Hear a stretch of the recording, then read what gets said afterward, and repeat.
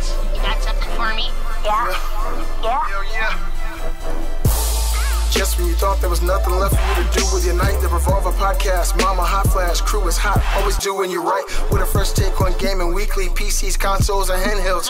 Bump what you heard since birth on this earth, we know that the future belongs to the nerds. Revolver Live. What you say? Revolver Live every Sunday at 6, bringing that gaming magic to your life. Doing it live on Twitch, the show that you don't want to miss. Be sure to subscribe. Crack yourself a brew. If at work or you who, now you can join the crew for the ride. Xbox, mobile, and hot topics around the nation. To gaming rigs, headsets, hardware, and PlayStation. Shout out to Joe. Can't you see him glow? Token brother brought the flow. Now it's time for the show. Let's go.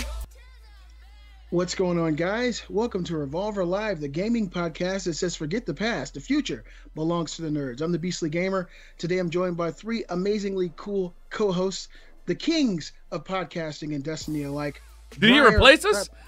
No.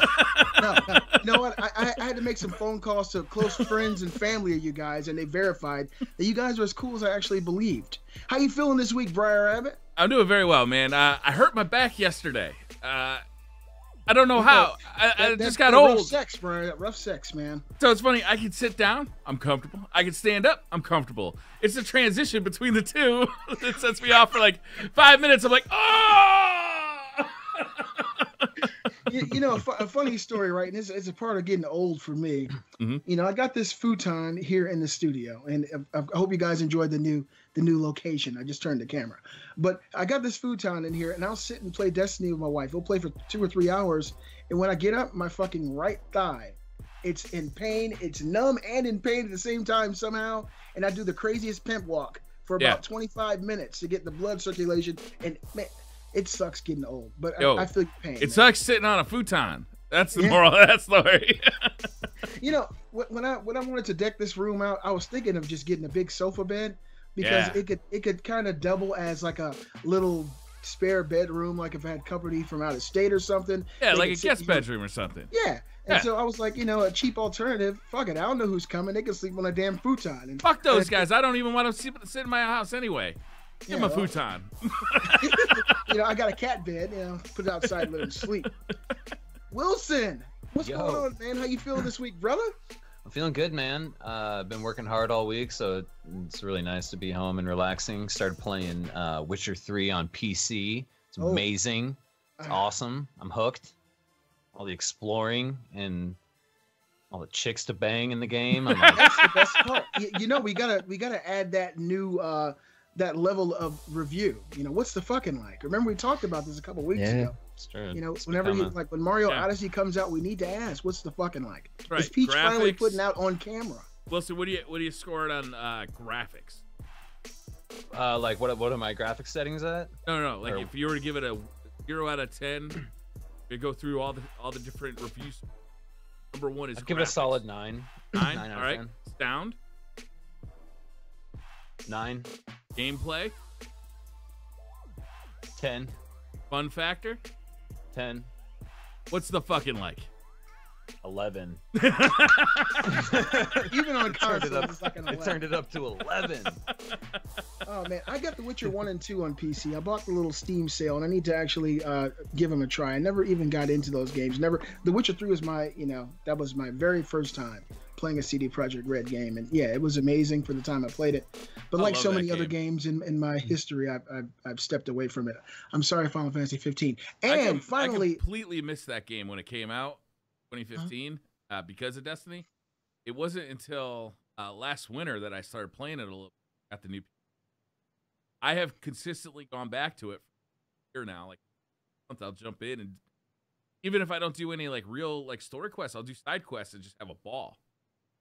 Yeah, well, I can promise that there will be some point where I go into that game and play. I don't know if it'll be a car accident where I'm debilitated and, you know, Kate says, hey, look, I'm leaving you, but here's The Witcher. I don't know what's going to happen, but I'll definitely get around to playing it. Jennifer will keep you company. Yeah, I mean, yeah. Oh, yeah. Wait until you've got your PC, because it's an infinitely that game is one of those ones that it plays so much better at 60 frames. The way the combat Wilson, did you ever try it on console, PS4? Yeah, and you notice a big difference? I felt like I think it might have been Hitman that I was talking to about it a little bit ago. We were doing a raid a little bit ago, and we were talking about The Witcher, and it felt like it started off good on console, and then some sort of update, like halfway through the game, like when I started playing it, like just was like destroying the frame rate for me, and it was really bad, and I just gave up on it. And then I got on Steam, and it's $20 right now on Steam with both the expansions. Oh God. So well, maybe I should use that as my excuse as to why I stopped. The frames just, they weren't there for me. And last but not least, the most important and most thoughtful member of the Revolver team, my red Yobo. It's here, but it's not a sentient being. So Gary Diaz will have to do. Gary, how you doing this week, man? Second fiddle to a Yobo. I know. Did you just Bob Gandalf me with a? Get fucking wrecked, dude. Wrecked by Yobo, Gary. All right, look. This is perfection. This doesn't need perfect lighting. It's already perfect. Okay. Get on, I'm just waiting. I'm waiting for the DMCA letter to your house from Nintendo when they see that fake ass copyright pirate piece of shit being advertised every week. Every week. Goddamn week. It's just so good, Gary. What game is in that thing? Well, Donkey Kong Country, man. Oh, so you got the same game. You got a shitty game on a shitty console. Oh, now you just fucked up, Briar. Don't you go there with Denki Kang. Yeah, tell him, please. No, I think the Yobo is better than two of our hosts now, Wilson. Because Briar just fucked up. Dude, I better keep my mouth shut. That thing's gonna be replacing me next week. Shit, I need to. I'm going on eBay. It might just be me and 3 Yobos next week. Fuck around with me if you want. When he introduced the 3 coolest podcasters, he meant 3 Yobos. I gotta get three slightly different colors. I think we should transition it and have a Yobo only episode next week where we just talk about the Yobo. I'm gonna have to get one of those. I think I'm gonna have to order one just so I can talk about what a piece of shit it is in person. Yeah, I mean, with real experience. You should do a review on it on YouTube and just fucking trash it. Hey, look, man. Let me tell you guys something, okay? And then we'll let Gary, the 5th member of the show, talk. But after I watched the reviews of this thing, everybody who's played with this thing loves it. You guys are watching, you're looking through a screen. When you actually have the craftsmanship in your hand and you feel how thick it is, it's like 5 pieces of toast in your hand. I think you'll find those videos are what the internet term clickbait. I don't know if you're familiar with the term. Listen, have you heard the internet? In a tornado, it won't fly out of your hand. Okay? The best kept secret in SNES retro gaming. Yeah. Click here to find out more. Well, I need you on my team, Gary. You're fighting the wrong battle. You need to be repping for the. You said that so eloquently. You know what games have on the Super Nintendo? 60 frames per second. Yeah, and on the fucking Yobo. Does the Yobo support 60 frames? It probably has frame skip. Remember the option in emulators for frame skip? Remember that? Two frames. Let's stop disrespecting one of our most important members, Gary Diaz. You know that you'll never play second fiddle to a Yobo. You're close. I get to actually feel the Yobo. I've never, I wish. But how's your week been going, my friend? We really missed you. And welcome to the show this week. How you doing, Gary? I'm doing well. It's been a good week, actually. It's been an expensive week. I've got a new fetish that I found, and it's expensive and colourful. I am into buying Nintendo Switch Joy-Cons. I said to myself, I'll never buy a coloured Joy-Con. I've got my 2 greys. Coloured? What you got against coloured Joy-Cons? Nothing. If anything, I've had my eyes open. They say, like, once you go pink and green, you never go back. And that's more it's true. It's kind of where I've gone. No, I bought the pink and green Splatoon ones. Immediately got them, and this was like, this is the best shit I've ever had. It's the same stuff, but new content. So I've now bought the red and the blues, and I'm scouring eBay for the piss-coloured yellow. Which will complete my collection for now. Is it possible for third parties to make Joy-Cons? I would imagine so. I don't know if Nintendo puts stipulations out there that no one can, but I would imagine at some point. I think there would need to be licensed. So Power A make wired Pro controllers equivalent. So they've made like the Zelda one and the Mario one. And you can get third parties that will dismantle your Joy-Con and put on like a custom shell. So it's just a plastic container effectively. They've put a new color on, so you can get 3D printed ones. Because they are wireless. Even when you have them connected, they're still wireless. They are, yeah. Yeah. Because I would like one that has like a more normal size thumb.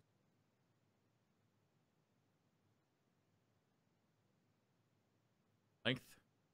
And I wouldn't mind something with a little body underneath. Yeah, actually, I find that the Joy-Cons are are comfortable when they're attached, but they're not as comfortable as a full. Got a little girth, to hold on. Absolutely. Yeah, I feel like the Joy-Cons. Get like me. I don't have like the most big hands, but like I feel like I'd be like trying to like work like chopsticks with those things. Like they're so small. Like they're surprisingly comfortable, Wilson. When you put them on the little, I don't know what it's called, the little grip that they go on, it does feel like a very slender traditional controller, kind of like something.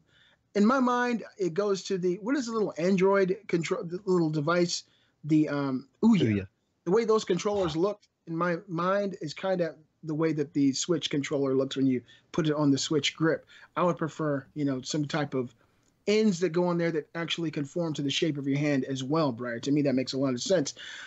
Welcome, everybody, to Revolver Live. Revolver Live is a gaming podcast. Thank you, Beastly. Thank you so much. Yeah, I'm so happy you're having us, man. We're all here. Wait, before we start, can I sit on the futon? Because I shotgun and called that. Yes. You know what? It's a long futon. Yeah, you can sit anywhere you want, Gary. You get first dibs.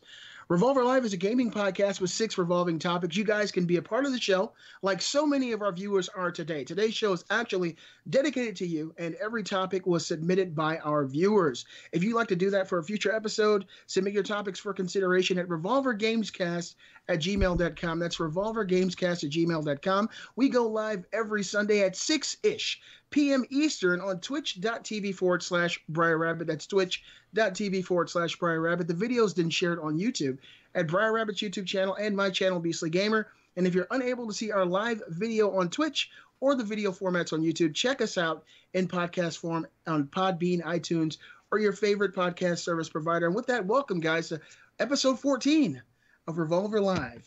14. Baker's dozen. The legal age of consent in the Dirty South. Absolutely. Dirty South. And 2 years past the age of consent in the great state of Mexico. So think about that one. You're fully fledged. You're a full-fledged adult in Mexico. That's scary. That's scary. It's fucked up. That's scary, Gary. It's amazing the little facts you look up, Gary. You ever been to Mexico? Many, many, many times. Makes sense now. So, guys, we got a great show lined up for everybody today.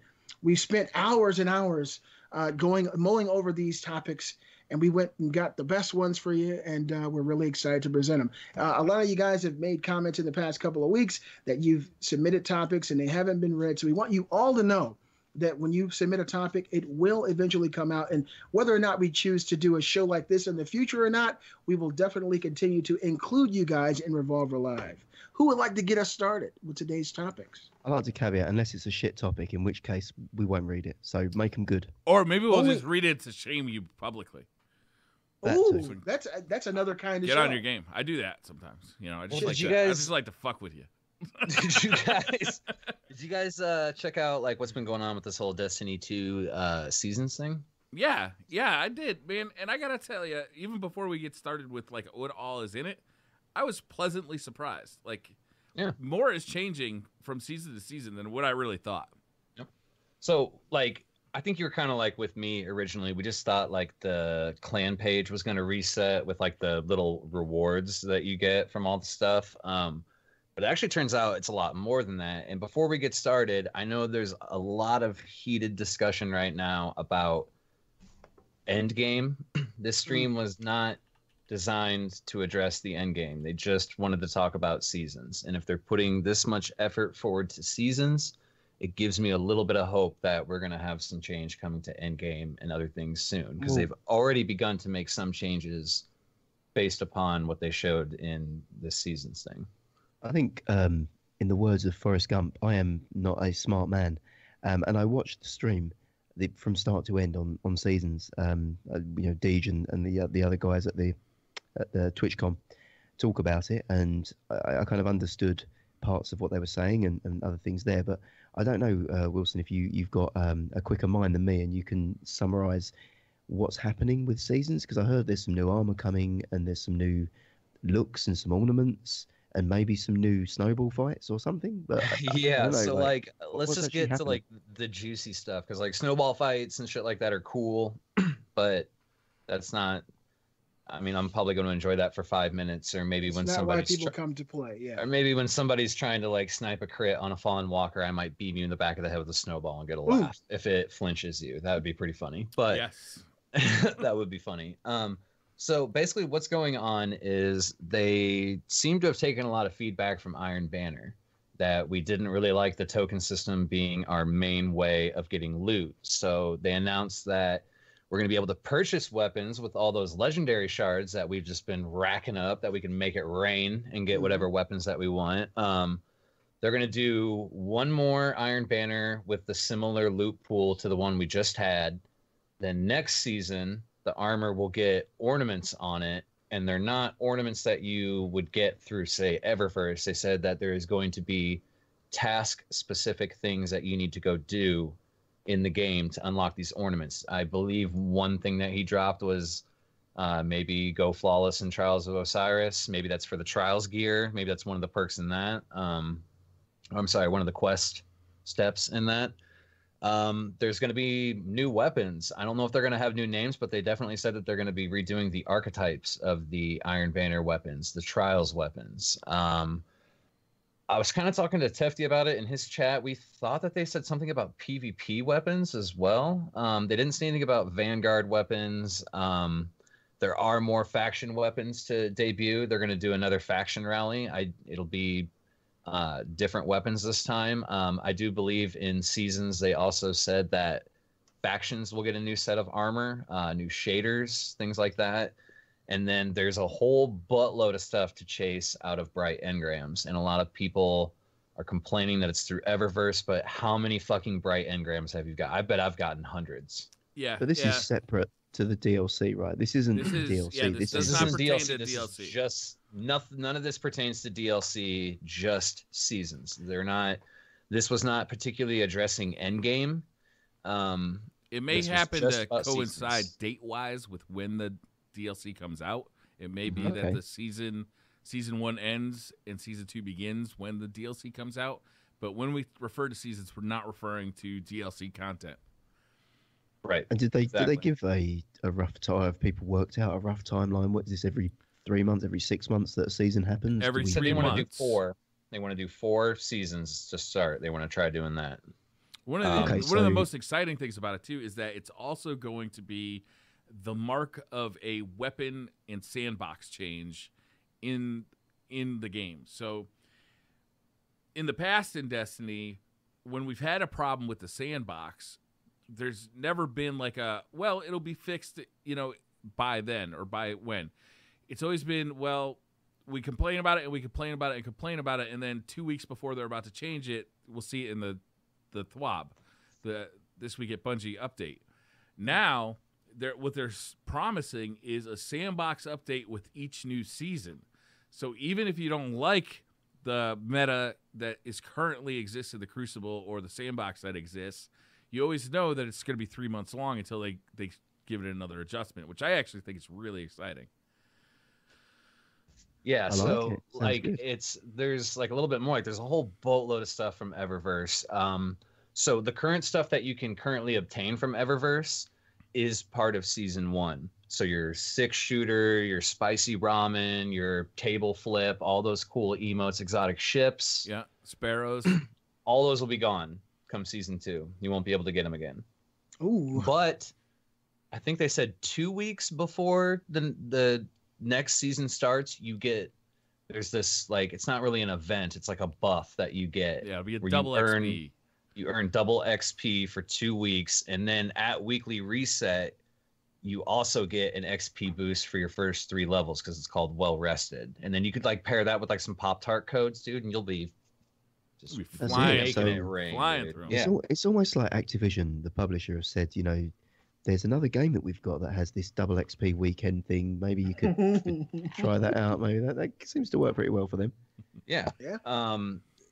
Trying to think of what else they said was coming with it. So I mean, like, it seems like it's going to be a lot. So the rewards. This isn't really a big deal, but like, so you look at your clan page now, and when you progress through the levels, you get a certain tiers of rewards or perks or bonuses that help you get loot when you're out and about in the PvE world or PvP. They said those are going to change too. They showed off a bunch of new armor sets. There was one that they actually had censored that they really couldn't show, and they said it's going to behave differently than the rest of the armor sets that are currently in the game. See, I saw those censored pixelated pics, and am I the only one here who thought that was just nudes? No, I definitely thought it was dicks. Yo, I totally wanted like pixelated armor. I wanted to be walking around like this pixelated like 8-bit Guardian. To me, it just looked Minecraft. like 3 very pale cocks that had been pixelated. They were sort of the same shape and things there. I think it might have been Deej's. There was some personal blue shop in there, like there was some sort of decorative ornamentation. That was I think the that was a cock ring. piercing. Yeah, it was a piercing. We've deciphered it. Some Photoshop wizards helped, but we He got said there no in one would be able to decipher it, but we did. the end. We did, and I've got to say, the cock ring. Deej, like a beer can, just like a beer can. The Yeah. fuck? Welcome to Revolver Live. So what I like about this, right, is like all throughout, it's like it's clear that they've been listening to feedback. They didn't, people gave them the feedback that they didn't like the way, we used tokens to do everything. Like all the loot came from tokens. They're making changes to that. Iron Banner, you're going to be able to get specific items using money, and the tokens are going to be supplementary to that. And my guess is that as we move forward, other systems will change to reflect that as well. They tried out the token system. It wasn't popular. Raids, Trials of Osiris, Faction Wars, those are all going to change to reflect, the unpopularity of that system. And I like that. And no, the seasons don't reflect endgame, but in a way they almost do, because with Iron Banner in particular, the way it used to work is you used to go and grind Iron Banner, and you had a possibility, I think like 3 chances per character of getting anything out of the loot table, but mostly you were just looking to get 2 weapons and 2 pieces of armor, and had to wait till the next Iron Banner to complete the set. And I think in a way this does address endgame to some point. Yeah, you're totally right. They also got 3 more streams coming up in November. Yeah, that's probably going to be DLC related, right? You think so? I thought it would be. Yeah, that's what I'm saying. I don't think it's going to be like seasons related. I think that's going to be more like sandbox, endgame, DLC potentially. Like, I think they're going to drop some good stuff. What you're telling me then is, on top of Iron Banner, faction events, random events like the Dawning, which I heard is coming back, and some other bits and pieces. That's right. On top of that, and on top of DLC, raids, trials, I've also got timed content that I've got to complete in 3 months before I lose it forever, and then it goes on to the next stuff. So there's a lot to do in Destiny 2, it looks like, moving forward, once they implement this change. Having that 3-month clock, I think, is actually kind of cool, because it incentivizes you to get the loot. Get that loot, because it'll be gone forever, right? Like Iron Banner loot, there's a timer on. If you like that samurai-themed Iron Banner loot, there's a clock on that loot. God, and once it's gone, once it's gone, it's gone. They're moving on to the next season of Iron Banner loot. And I don't think that there's a chance of them being like Nintendo and re-releasing the same stuff. Well, they did it. They did in Destiny 1. They did kind of a lot of the stuff that was kind of exclusive in year 1. They brought back in year 3. So I hate to say it'll never be available again. If they ever decides to do the season of nostalgia, it could all be available again. Season of nostalgia. Just put everything in there. Yeah. But like the season is going to be themed. Every season is going to be themed. The Dawning is going to be the theme of the next season, which is kind of like a winter wonderland. It's got its own special armor that looks very similar to the Dawning armor in Destiny 1. I'm really excited. It was a lot more than I thought seasons would be. Yeah, well, I'm excited. It sounds great. I didn't even know it was that spread. The way you've explained it there to me has filled me with a lot of confidence that it'll be a game that I'll want to come back into at the start of a season and play for a good few weeks to get all of that stuff done regardless, and then as content drops, I'll be dipping straight back in. Yeah, it sounds really good. You've effectively sold me Destiny, so well done, guys. Probably it's about time we can finally return the favor to you, Gary. You've sold us so many things. I sold the salesman something. Good job, Briar. Gary done sold me shit on Steam, and I'm not even a PC player. It wasn't on Vita. This guy is so good. But I'm in the same boat as Gary. I had a really, tumultuous week at work, and I worked close to 60 hours, and so I didn't have time really to do much. And I heard about seasons early in the week, and I was like, what is it? I don't have too much time. And I told you guys before the show that I was looking forward to you going in depth, and I really do appreciate both of you explaining exactly what it is. And like Gary, I'm really excited. It's the only game I'm playing. It was a weird announcement too, Beastly, because like if you follow Bungie, like their Twitch channel, it wasn't on Bungie's Twitch channel. It was on Twitch's Twitch channel, because TwitchCon is going on right now. And they had invited Bungie to talk, and this is what Bungie kind of came up with to talk about. And I think it invigorated a lot of people because, like Wilson was saying, I wasn't expecting much out of Seasons, to be honest with you. I was expecting a, reset of some rep and, You know what's really funny, though, and we need to probably move on from Destiny, too. But it's a really strange thing for me because I've seen online, and many people are very frustrated with Destiny 2, especially the end game. Yeah, I haven't really gotten frustrated with the game at all. It's so weird, and maybe because I'm just now getting my second character leveled up. But to me, it's been something to do at all times. Every time I played it, switching back and forth and going into the Crucible and running strikes, and it's just been a lot of fun. And it's really weird for me because I was so critical of the first game, so critical, to have turned around and almost done a 180, and I love it this much. It's really, really fucked up, but. Continue on, gentlemen. Oh, no, I was just going to say they have another Hitman also pointed out and reminded me in chat that there's another event coming up in a few days, and somewhere over in Europe, there's some sort of convention that they're going to be speaking at, so they might be able to elaborate a little more on stuff. Dude, the new ghosts and the new ships and all that stuff look amazing. It's really cool that they're moving in that direction, and to be honest, like, just from what they've addressed with Seasons has me happy that, like, they hear us and they're listening and they want to evolve this game together. And like, I know a lot of people are getting really fed up that it's kind of a toxic place out there right now. But like, I mean, deep down, everybody really likes the game and just what is best for the game. Just remember that if you're going to offer some criticism, do it constructively, man. Like give it like you would want criticism given to you. You wouldn't want somebody jumping down your throat and stuff like that. So, just be patient. The game is very young, and they're gonna be making changes to it. Like, I guarantee it. Just be patient. Some people pay good money to have it jump down their throat. But on the topic of feedback, we've actually had a ton of great feedback. We will be revisiting Destiny several times throughout this podcast. I think unavoidably so. But our first topic takes us far and away from Destiny. You picked it up off of Discord, I believe, Wilson. Do you want to introduce us to the topic that was submitted by Hugo Rune, James Pratt, friend of the show? Yeah, so the basic synopsis here is, does success hamper your progress, by Hugo Rune. So does success hamper progress or creativity? If a developer creates an IP which is a resounding success, are they then restricted when it comes to future titles?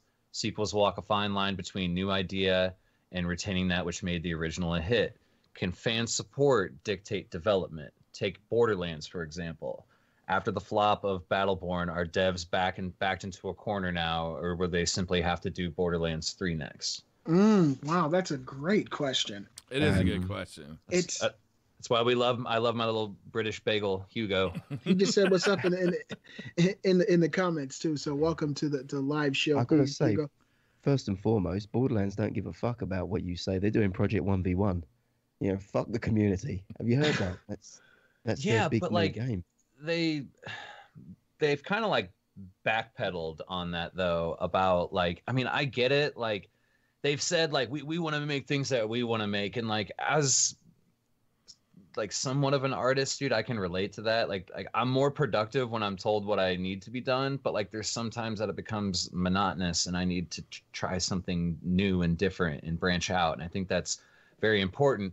But you can't say we want to do what we want to do, and then turn around and say things like, we want to give the fans what they want, which they've said many times. We want to give the fans what they want, and what everybody fucking wants is Borderlands 3. Yeah, Sometimes you catch lightning in a fucking bottle, and there's nothing you can do about it, man. Like, some actors get typecasted for the rest of their life. They do something really well, and that's what they got to do. And it drives, like bands that have to tour on their first album songs. Like they do the next 30 years, they're playing the same songs. Same they song. have 10 albums.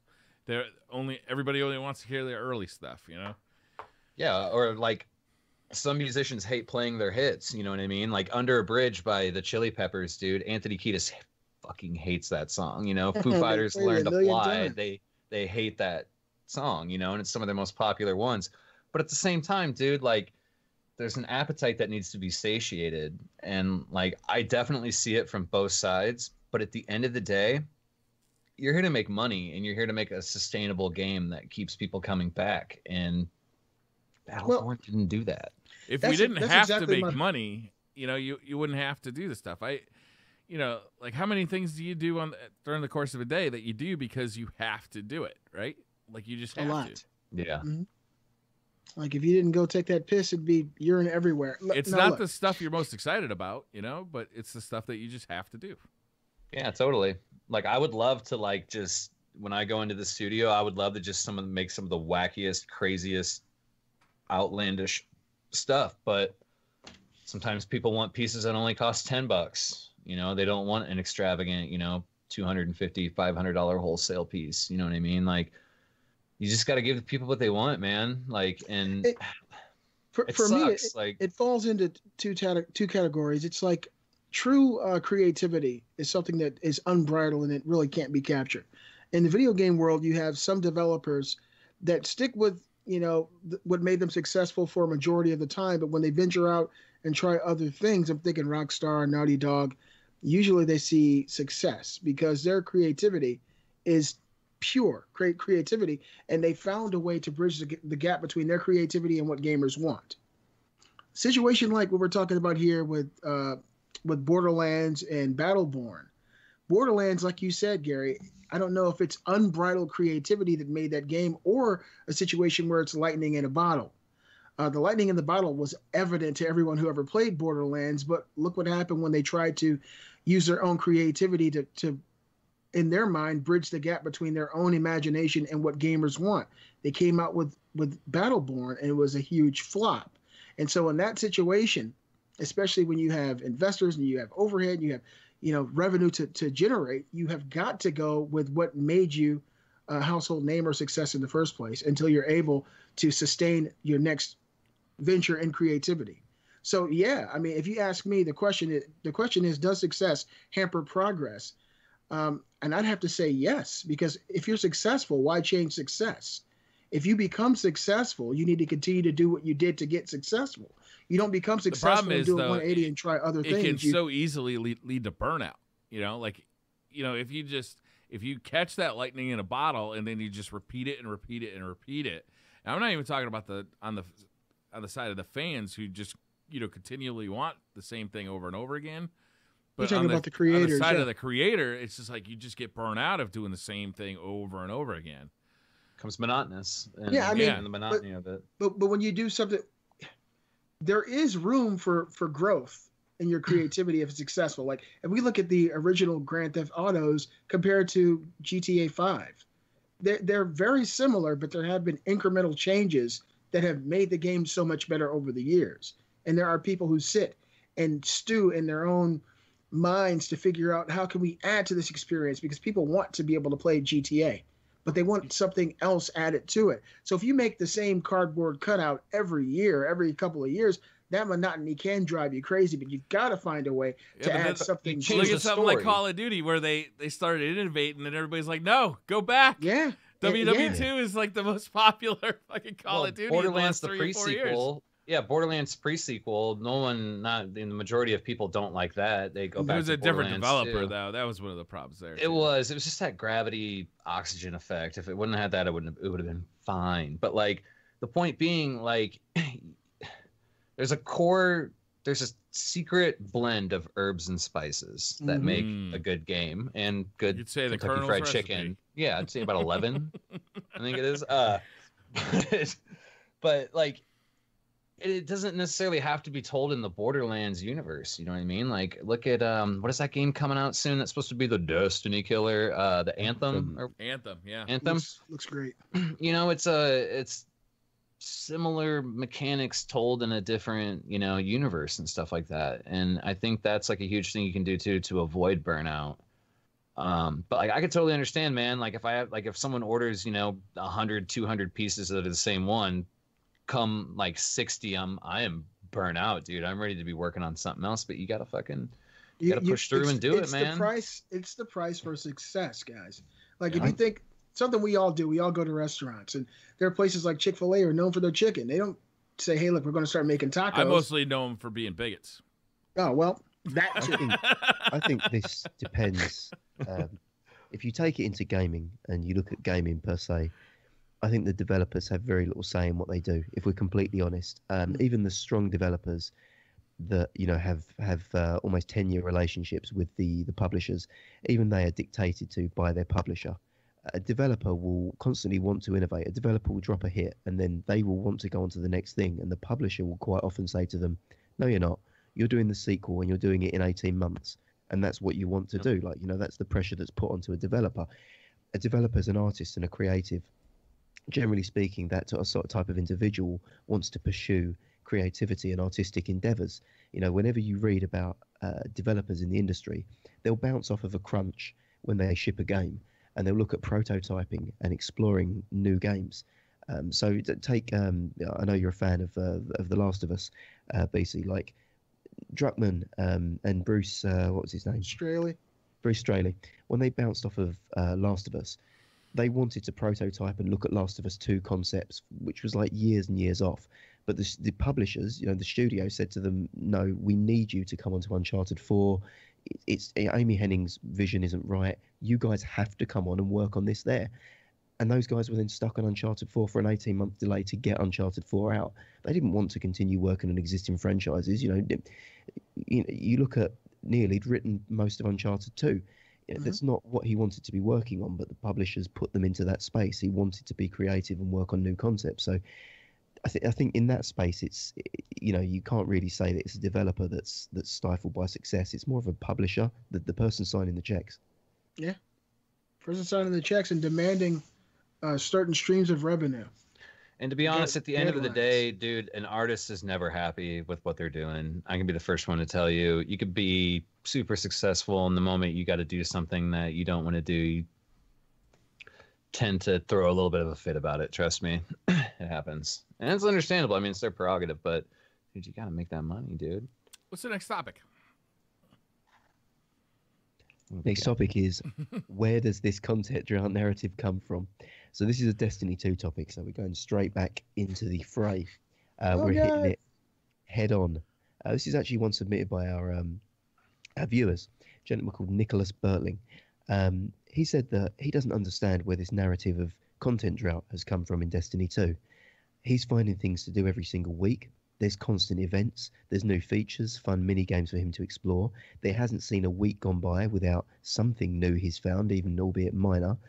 Destiny 1, he remembers and recalls months and months of nothing to do, just waiting for news that something was going to happen. And in his eyes, it's a golden age for Destiny, and he's a little bit upset to see the rest of the community saying that this game's dead, there's nothing to do, I'm just farming for endgame, you know, Bright Ingrams. What's our thoughts on that? Do we agree with his sentiment? Do we think maybe that we've jumped on a community negative bandwagon unnecessarily? Where are we sitting on this? I think he has every right to be frustrated with people tearing down a game that he's having a good time with. Yeah. You know what I mean? Not everyone is a fucking no-lifer like myself when a game comes out and sit here and sucks it dry like a succubus on the first day. Like, oh, I need more. You know, like, I can't help myself. What are the... So I was like, I think I was up for like 32 hours or some stupid shit the first time. You fucking killed it. I'm in the same boat as Nick here, Nicholas Bertling. I've been finding things to do, and for the last few days, especially this week, I haven't played every day. But you know, when the reset comes around, there's tons of stuff to do with each of our characters. and there's just go have fun. And to me, that's all I buy a game for, is to have fun. And some people want everything, the world, complete in a game. But this is something that's not going to end anytime soon. Games like this, they're released and there's ads to it. They continually add on to the experience and expand on it. And you can't expect a game that just came out to have everything included in it when you know that the plan is for Bungie to release incremental upgrades, DLC, seasons. Can't you? Aren't most sequels like bigger and better than the original? Well, Empire Strikes Back. How many sequels do you know that are like Destiny? There aren't any games like Destiny. So, to me, when I first played, I told you guys this when we first played the game. I played through it. I got to level 20, and I played for 25 hours the first week. And when we came, I said, I played through the entire game, the story. I played the Crucible. I did some strikes, and I had a good time. And I played for many, many hours. And at that point, I felt like the $60 is worth it. I sat next to my wife. We did this together. We enjoyed it. And the fact that they've been continually adding new things for us to do, new Crucible modes. All this stuff is coming down the pipeline. To me, it's like patience is a virtue. Allow them to create. You don't want people to.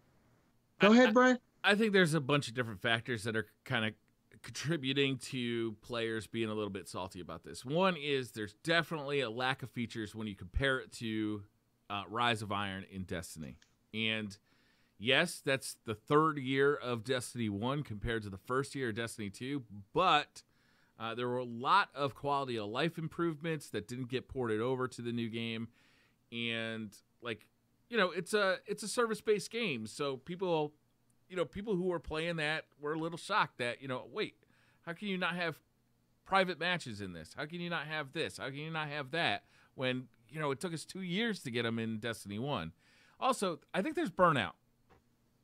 Destiny 2 is a much better game, I think, than Destiny 1 in a lot of ways. But it's not so different that if you're burnt out on Destiny, that Destiny 2 is going to be that revolutionary that you're not going to, that burnout isn't going to hit you a little bit. For me, it was really refreshing to go from Destiny to Destiny 2. All new content, new raids, new strikes, new areas to explore, new activities. But it definitely feels like Destiny still. It's definitely Destiny. So I think there's a bunch of stuff. And obviously, like Wilson said, players burnt through it fucking fast, man. Bungie said themselves they were surprised how fast people got up to max level. I was one of those people that am experiencing a bit of burnout, but what keeps me coming back, the only weapons that I'm missing at this point is just a handful of raid weapons.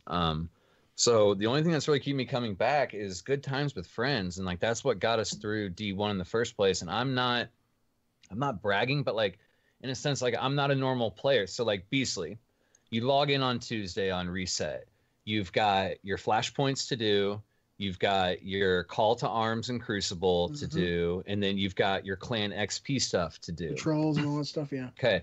How long does it take you to get those done on your characters? A couple days? No. Kate and I'll do it in a day. Okay. Yeah, that's what I was gonna say too. So on Tuesday I'll go through. It's already over. So you're waiting until next all Tuesday. Of it out, but Trials of the Nine and the raid on the first night. Now that we have two characters that are 298 light, it'll take us more than a day to do. So that gives us a little bit more time. And see, I'll knock all 3 characters out on Tuesday night when I get home. Yeah, you're fucking hardcore, man. I love that about you. I don't have the time for but that. I reap what I sow, you know what I mean? I could very much contain myself and set a pace where I'm going to do one character tonight, one character the next night, one character the next night. Next thing I know, it's time for trials. It's time for, weekend activities, things like that. But I choose to burn through it, and I reap what I sow because of it. Yeah. I think it's a good opportunity to pimp out actually a site that I directed Briar to this week. Oh my God, God, it's so good. Someone else told me. I'm going to call you out, Wilson. You say you've only got a couple of weapons left to get. Okay. I bet you haven't. There's a website that we found called DestinySets.com. DestinySets.com. One word. If you check that out. Go to it? Yeah, check it out. I'd encourage the viewers to check it out. Log into it, and it's got a checklist of every single legendary and exotic piece of armor and weapon in game, where you get it from, and then it's got a little tick box next to it if you've achieved it or not, if you currently own that item or not. And you'd be surprised at how much more incentivized you'll be to put little green ticks in every single box on there. I didn't realize there was so much that I was missing in Destiny, and there's a huge amount of content in there that's still available for people if you're a completionist and you want to go through and get armor sets and things that are on there. And also, this is a great website because you can click through and look at the item's stats and think, is this a weapon I want to go for? Is this something that's got stats that I think would find interesting to me? If so, okay, I get this from IO, so I'm going to go and grind public events on IO, and I'm going to turn in and try to get this weapon that I'm missing. Yeah, and this is something that's I'm sorry, pretty much Brian. only missing, hugely motivating. I'm only missing like 4 things. Everything else I can't get right now. Holy like shit, the I'm weapons missing that are in everything. the faction. Like I'm missing 2. I'm missing 2. What is it? The Hunter Dragon chest piece, the Titan Chojin Jetman boots, the little Jetman boots, the Rocket Man ones, and then like pretty much I don't really run strikes for Vanguard tokens because it's not really worth it. The sniper's Garbo anyway. I don't really want that. I just pretty much want the raid sniper. Like, yeah, I'm missing 1, 2, 3 raid weapons. And then the rest of the stuff is stuff that you can't get from the factions because they haven't released them yet. Oh, wow. This is an awesome website. You guys need to check this out after the show. My It's goodness. cool. Yeah, it is really cool. DestinySets.com. For Like, me, I'm it's not not really even worried about about the armor. weapons. That's for me. It is about the armor. I want to get those armor sets, man. Some of them look so good, and being able to click on them. They do, but like there's no. I really think they missed an opportunity with random rolls on armor. Like, I think they why missed an can't- opportunity why with does- mods. Yeah, mods, but like I mean, armor in itself. Why does every set of Crucible armor for Hunter have to be mobility when mobility does nothing? Because Like, that's why for they those want of you to. listening. Don't spec mobility. It's all about recovery in this game. Hunters are all over this problem, but that's how they've decided to distinguish the different classes, right? Is that the hunters have high mobility, the They don't. warlocks have what's that? They don't. It doesn't. Mobility affects your walking speed. No, I and understand your initial problem. jump height. No, I totally understand your problem Okay. with the stat itself. But the stat is there. They have high mobility, right? Right, They have okay. a high Yeah, mobility yeah. stat. Gotcha. The warlocks have a high recovery stat, and the Titans have high. What is the third one called? Resilience. Resilience stats. And you can try to piece together armor that kind of breaks you from that mold, but for the most part, they keep you to that mold. And the mobility stat gets a lot of flack because it doesn't increase your sprint speed, but it does have tangible benefits. Like, there are tangible benefits. In a gunfight, when you're fighting a high mobility hunter, you can see them strafing left and right faster than most characters do, and they are harder to hit. You know, that's a fact. You've seen that hunter that it's just fucking hard to kill because he's bouncing all over the place, and he's around that corner and up in the air and behind that box faster than you can even shoot at him. Like, well, I'll agree with like the strafing gunfight, but like it's not going to help your initial jump height. It's not going to. I mean, it's not going to help you get to anywhere quicker, in my opinion. But like when someone's strafing like that on them, all you got to do is land one good shot with something with high caliber rounds, and you get the chance of flinching them. You know what I mean? Like that's the big thing right now. I would like is to that see it's if- RNG. if it increased your sprint speed, that's the only change I'd like to see to it. It's just an increase to sprint speed, and not a huge one. Right. Because then I Right. think it would legitimately be overpowered. For sure, it needs to be very minute. Like, but it should one be mobility reflected. to 10. Yeah. Should be minute. It should be a very gradual arc there. It shouldn't just and like all of a sudden you're fucking faster than D1 skating Titans. You know what I mean? Like, and there'd be no reason to run anything else. So, on the topic of the world's slowest quickfire, we're going to transition to the next quickfire topic after 20 minutes of debate on one of them. This one's actually exactly shooting straight from the hip. I think this one's going to tap right into to an itch that you can scratch, basically. This one's around biggest gaming disappointments. This was a suggestion by Paul Gifford, who said, given the Twitter rage on D2's apparent state, which I guess many people are seeing as a big gaming disappointment, rightly or wrongly. We've just spoken about that there. He wanted to ask us what ours were. For him, it was the Order 1886, which is why I ask you, basically, because I know you're a fan of it. He describes that as the hot girl in college who is beautiful and fun to look at for maybe an hour or two over lunch, but expensive, hollow, and absolutely uninteresting. So, perfect. Paul, tell us how you really feel. Paul, tell us how you really feel about her. That is a perfect description of that game. True. Beastly, Order 1886, biggest disappointment for him. You loved it. Why? And what was your disappointment then? I didn't fucking love that game. You know what? You did. No, I didn't. Watch my review. I said at the end of my review that I would recommend it, but upon reflection of my review, and I've said it since then, I've said it on the show, that I didn't like the game. Looking back at it, I actually went back and played portions of the game again, and it was just very hollow. It was a very hollow experience, a beautiful exterior with nothing on the inside, and that's how I felt about the game. But that's kind of dated, and I think that a lot of people are disappointed in that game for many, many reasons. I was hyped for that game. I was so hyped. I was too, man. I was really hyped for that game, but time has come and gone, and there have been other disappointments, and I could think of two games in the recent year and a half that have disappointed me tremendously. One would be Friday the 13th. Now I know I'm probably going to get crucified in the comments. Do tell. Friday the 13th for me started out as, I'm a horror fan. Sorry, Gary. And I always thought that the idea of being Jason and chasing people around and murdering them or getting away from Jason would be very, very fun. And initially it felt that way. But upon much more reflection of the game and seeing how uneven it was being a counselor versus Jason, and how basically you had to jump through 25 hoops to survive as a counselor, and basically killing Jason was virtually impossible. And Jason was incredibly overpowered. And the fact remains that there's very little to the gameplay itself. And so I played that game for probably a month and a half sporadically until it really dawned on me how one-sided the gameplay was. That game was fun until people figured out how to play it correctly. That's just it, though. You gotta play it with friends. You gotta play it with friends, dude. If you're playing it with people online, dude, you guys have seen me. Sometimes I get a little competitive online. I really want to win sometimes. So when I'm playing against randoms, dude, I'm getting super competitive. When I'm playing against friends, I'm going for fun factor. I'm going, if I attempt to go after this guy, I could completely derp, and then everyone will laugh at my expense. So it's worth it. That's an experience. And honestly, guys, we need to do that more. We used to play a lot more games together as a Revolver crew, and it's happening less and less. And I'm sick of this shit. I keep asking you to buy Primal Carnage, and I'll play it with you, but every time I ask, you tell me I'm not playing that dinosaur shit. No. No.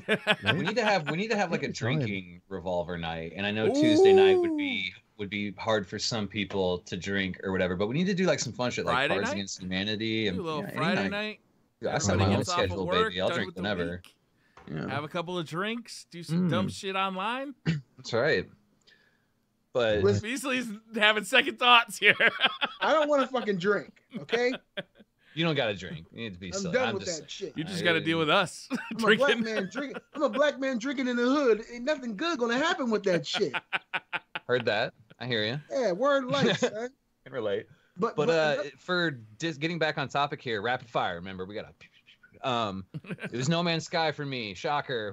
Sorry if I took somebody else's. Fucking No Man's Lie. It's a good game. Me and Briar are gonna defend It's a good game now, dude. But you don't understand, dude. When something burns your ass. If I sit down and there's a hot coal on my chair and my ass is burnt, I'm not gonna sit back down in that chair. I'm not gonna go, last time, things have changed since I sat. No, fuck that chair. It's going out the window. You're so right, man. And I'm done with it. Respect, Wilson. With that being said, I should go back and give it a second look.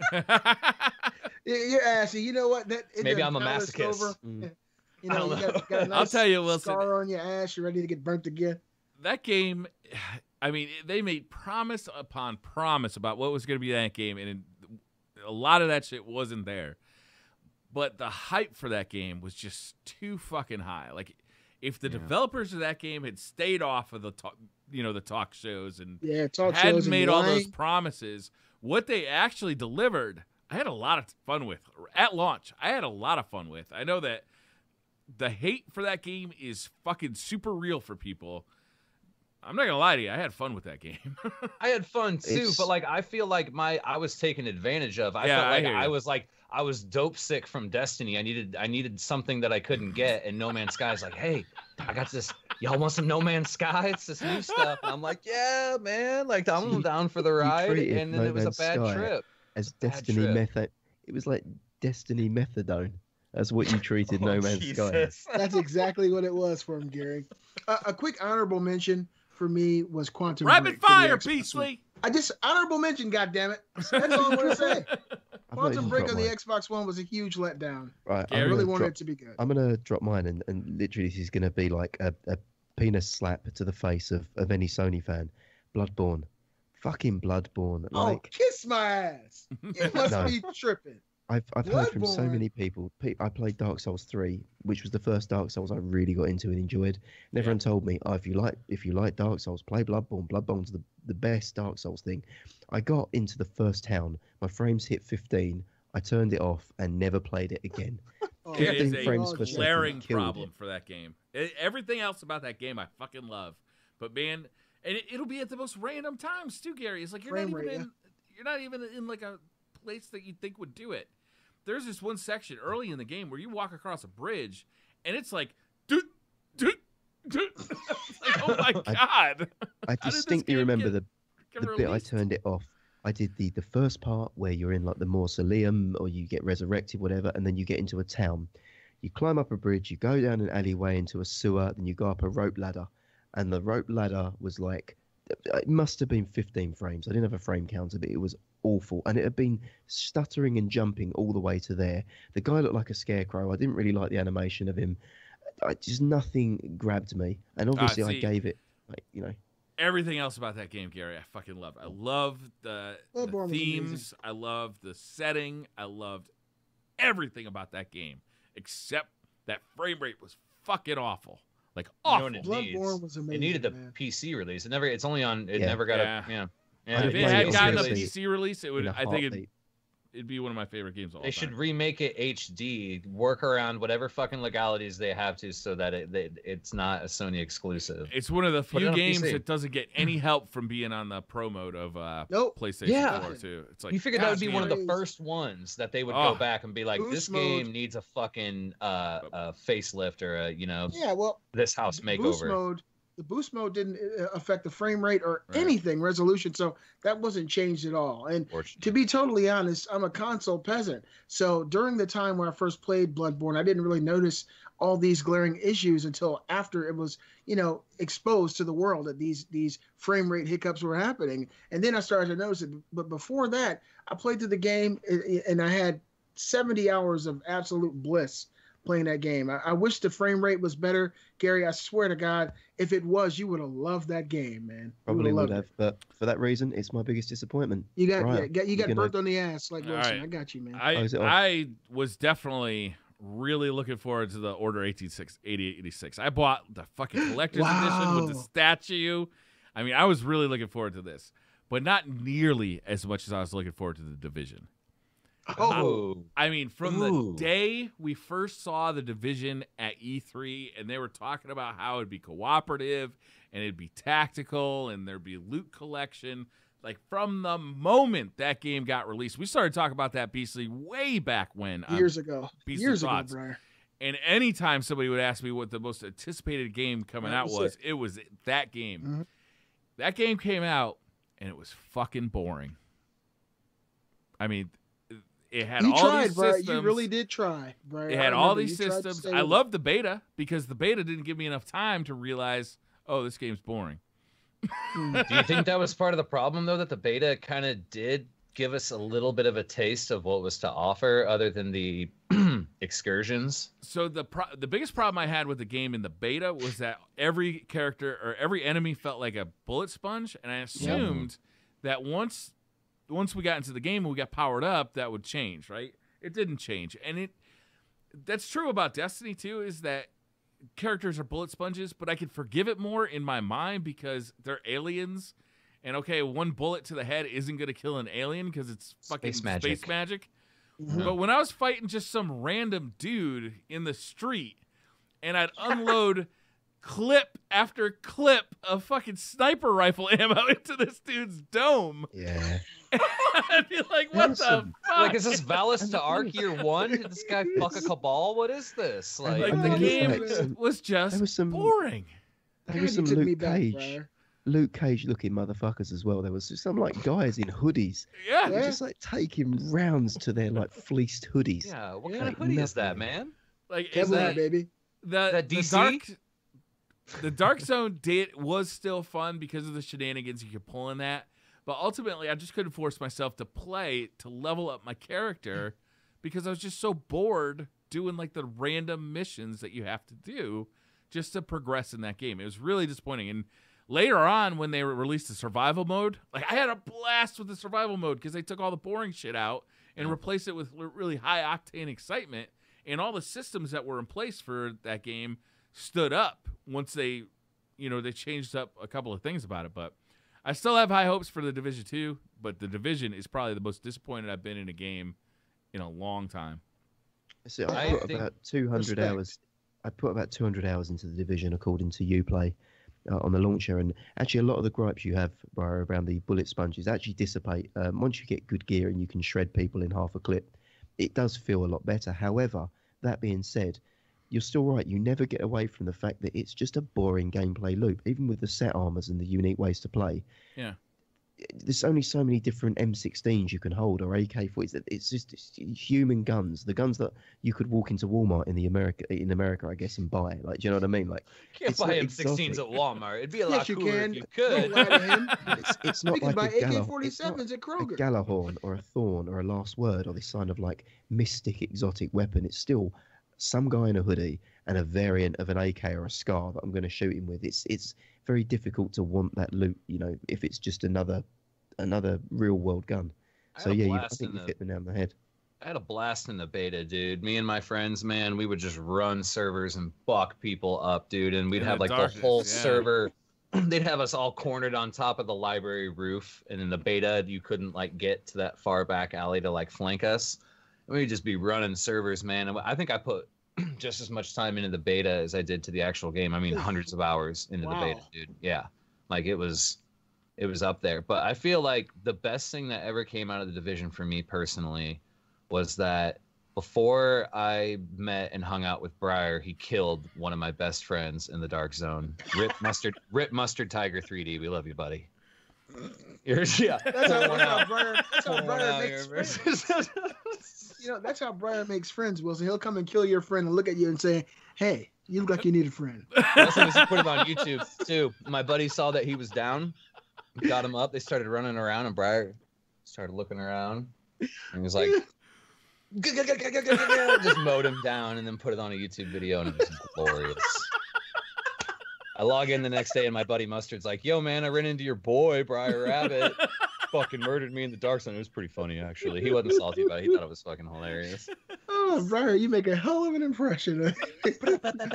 Just taking people out up for no reason. This guy looks like the next victim. It was like a year later or 2 years later when we found that I actually did make a YouTube video out of that. Oh, Briar, you're such a sadist. All right, so the next topic comes from a longtime viewer. He's been viewing us for at least 14 episodes. Super Dan, who asks, is Destiny 2 PC the savior we hope it is? He says, is Destiny 2 PC going to be the answer to many or all of the current gripes people have with the game? Should we expect it to be? Is it fair that console players should be subjected to the inferior version when they supported the game from the outset? I think it's going. Topic. Yeah, this is our last Destiny topic, by the way. I think that it's going to solve some issues. More frames obviously allow you more room to either hit or miss your shots, depending. Mm-hmm. Frame rate is just like, it's much smoother on the eyes. It makes weapons that, maybe it's not just the frame rate, but like, dude, hand cannons were balling on the PC beta. A lot of weapons that didn't really feel that good on console felt great on PC. And I don't know if that's a mix of like frame rate and like PC magic and stuff that I don't understand, but it's not going to fix the end game. Like it's not going to fix the way people go about getting loot. It's going to be the same thing. It's just that weapons are going to feel a little bit different. There's going to be a different meta, and it's an excuse for people to grind it all over again. Do I think it's unfair that console players, quote unquote, get left in the dust? Man, as long as you're having fun and you're at the place where your original friends were, that's all that matters. Like, people on PC are also supporting Bungie. You know what I mean? Like, it's universal support all around, and we're in this shit together, man. So let's fucking get along. Right. We can do this. Here's the thing about when we played the PC beta, and it's something that people don't talk about a lot, I think, because they don't want to make console players feel bad about the game that they love. But the PC beta, and it's not related to frame rate or graphic quality, it just felt better. There was something about the way the game controlled on mouse and keyboard, but also on controller, that felt better. It felt more like Destiny 1 than Destiny 2 on the PC or on the PlayStation and Xbox 2. It's very odd. I played a lot of the PC beta, and if they don't change anything as far as aim assist goes and that kind of thing, even on a controller, it's going to be my preferred way to play. Not because of frame rates, not because of graphical settings, but because it just felt better. And that's fucked. See, this is something that I normally don't know much about, 30 versus 60, but a game that's very close to my heart got an upgrade of 60 frames per second on PS4 over PS3, and that was The Last of Us. And I played The Last of Us years ago on PS3, and I thought it was just magical. And then when I finally played it again at 60 frames per second on the PS4, I could never go back to 30. And so in that way, I understand exactly where you guys are coming from. The PC version will be the superior place to play the game. But for me, being a console gamer primarily, this is what I'm used to. Playing Destiny on the PS4 feels fine for me. You can't miss what you haven't really experienced. Now, if you have a nice PC and you have Destiny on your PC and you have it on PS4 and you have them both, you're going to play it on PC because you're going to feel the difference. But people like me, unless I decide to upgrade when I get my, my new rig and stuff, which more than likely I will at some point in the future, PS4 is fine. And I don't feel like we're getting left behind because we were the first adopters.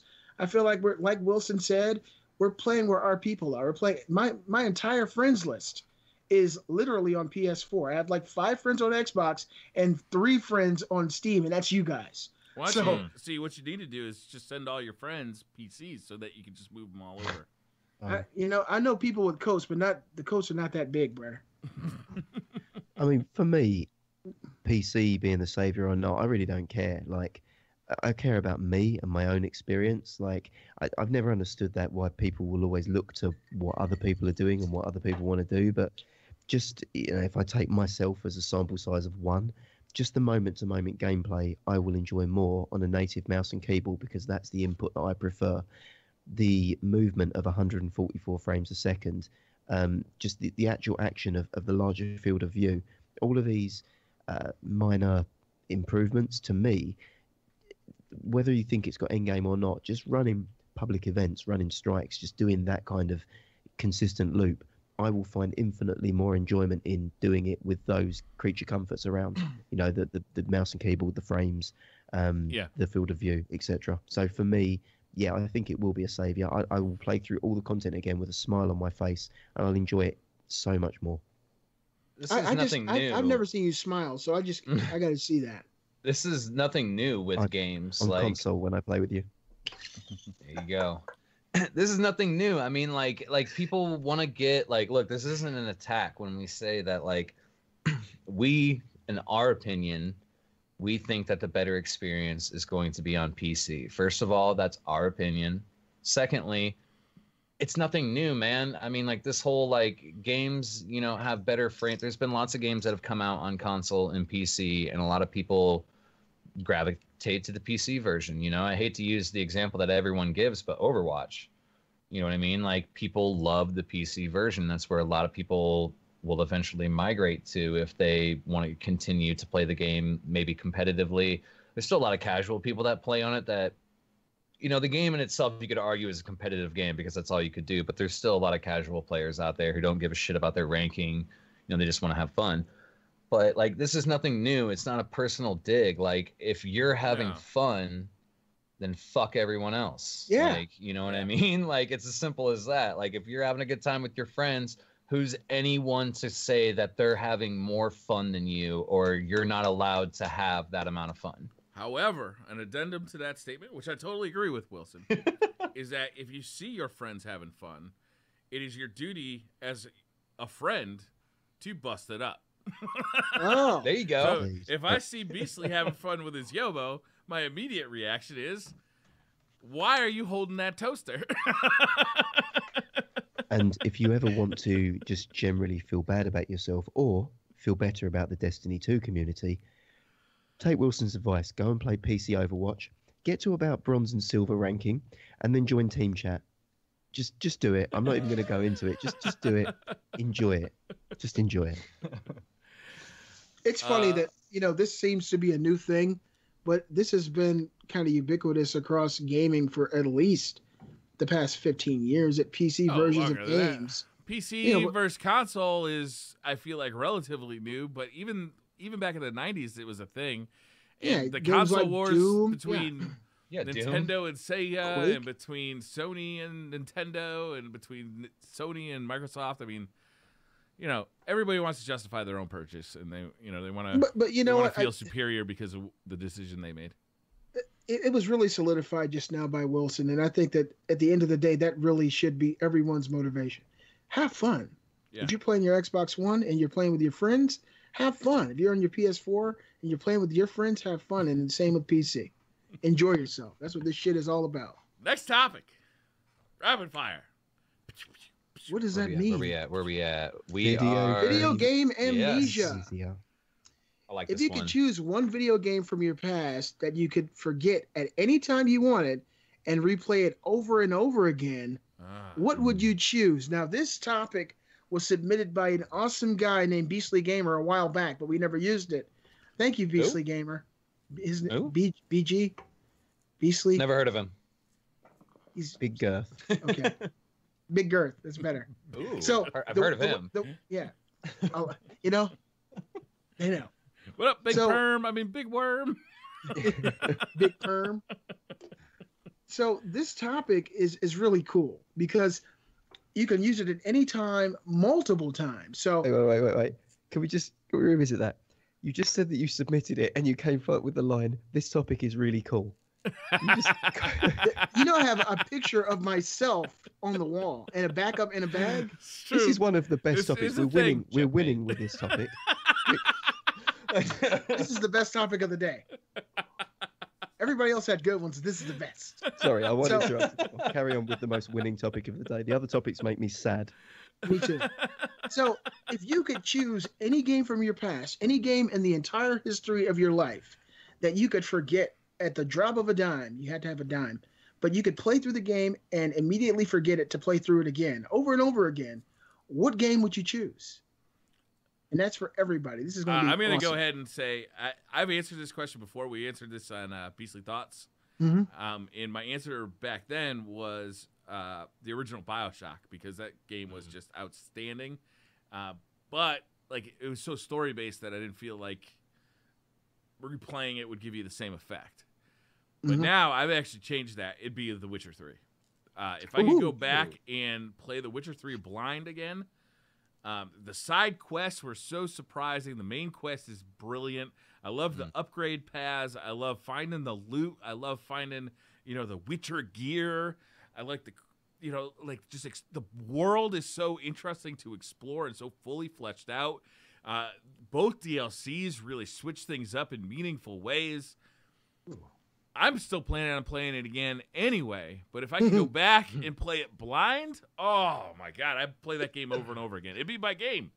That was really a big shock for me, Briar, when you actually played through that and you were telling us about it every week. Yeah. It was very meaningful. All right, guys. Just get Tefty to play it.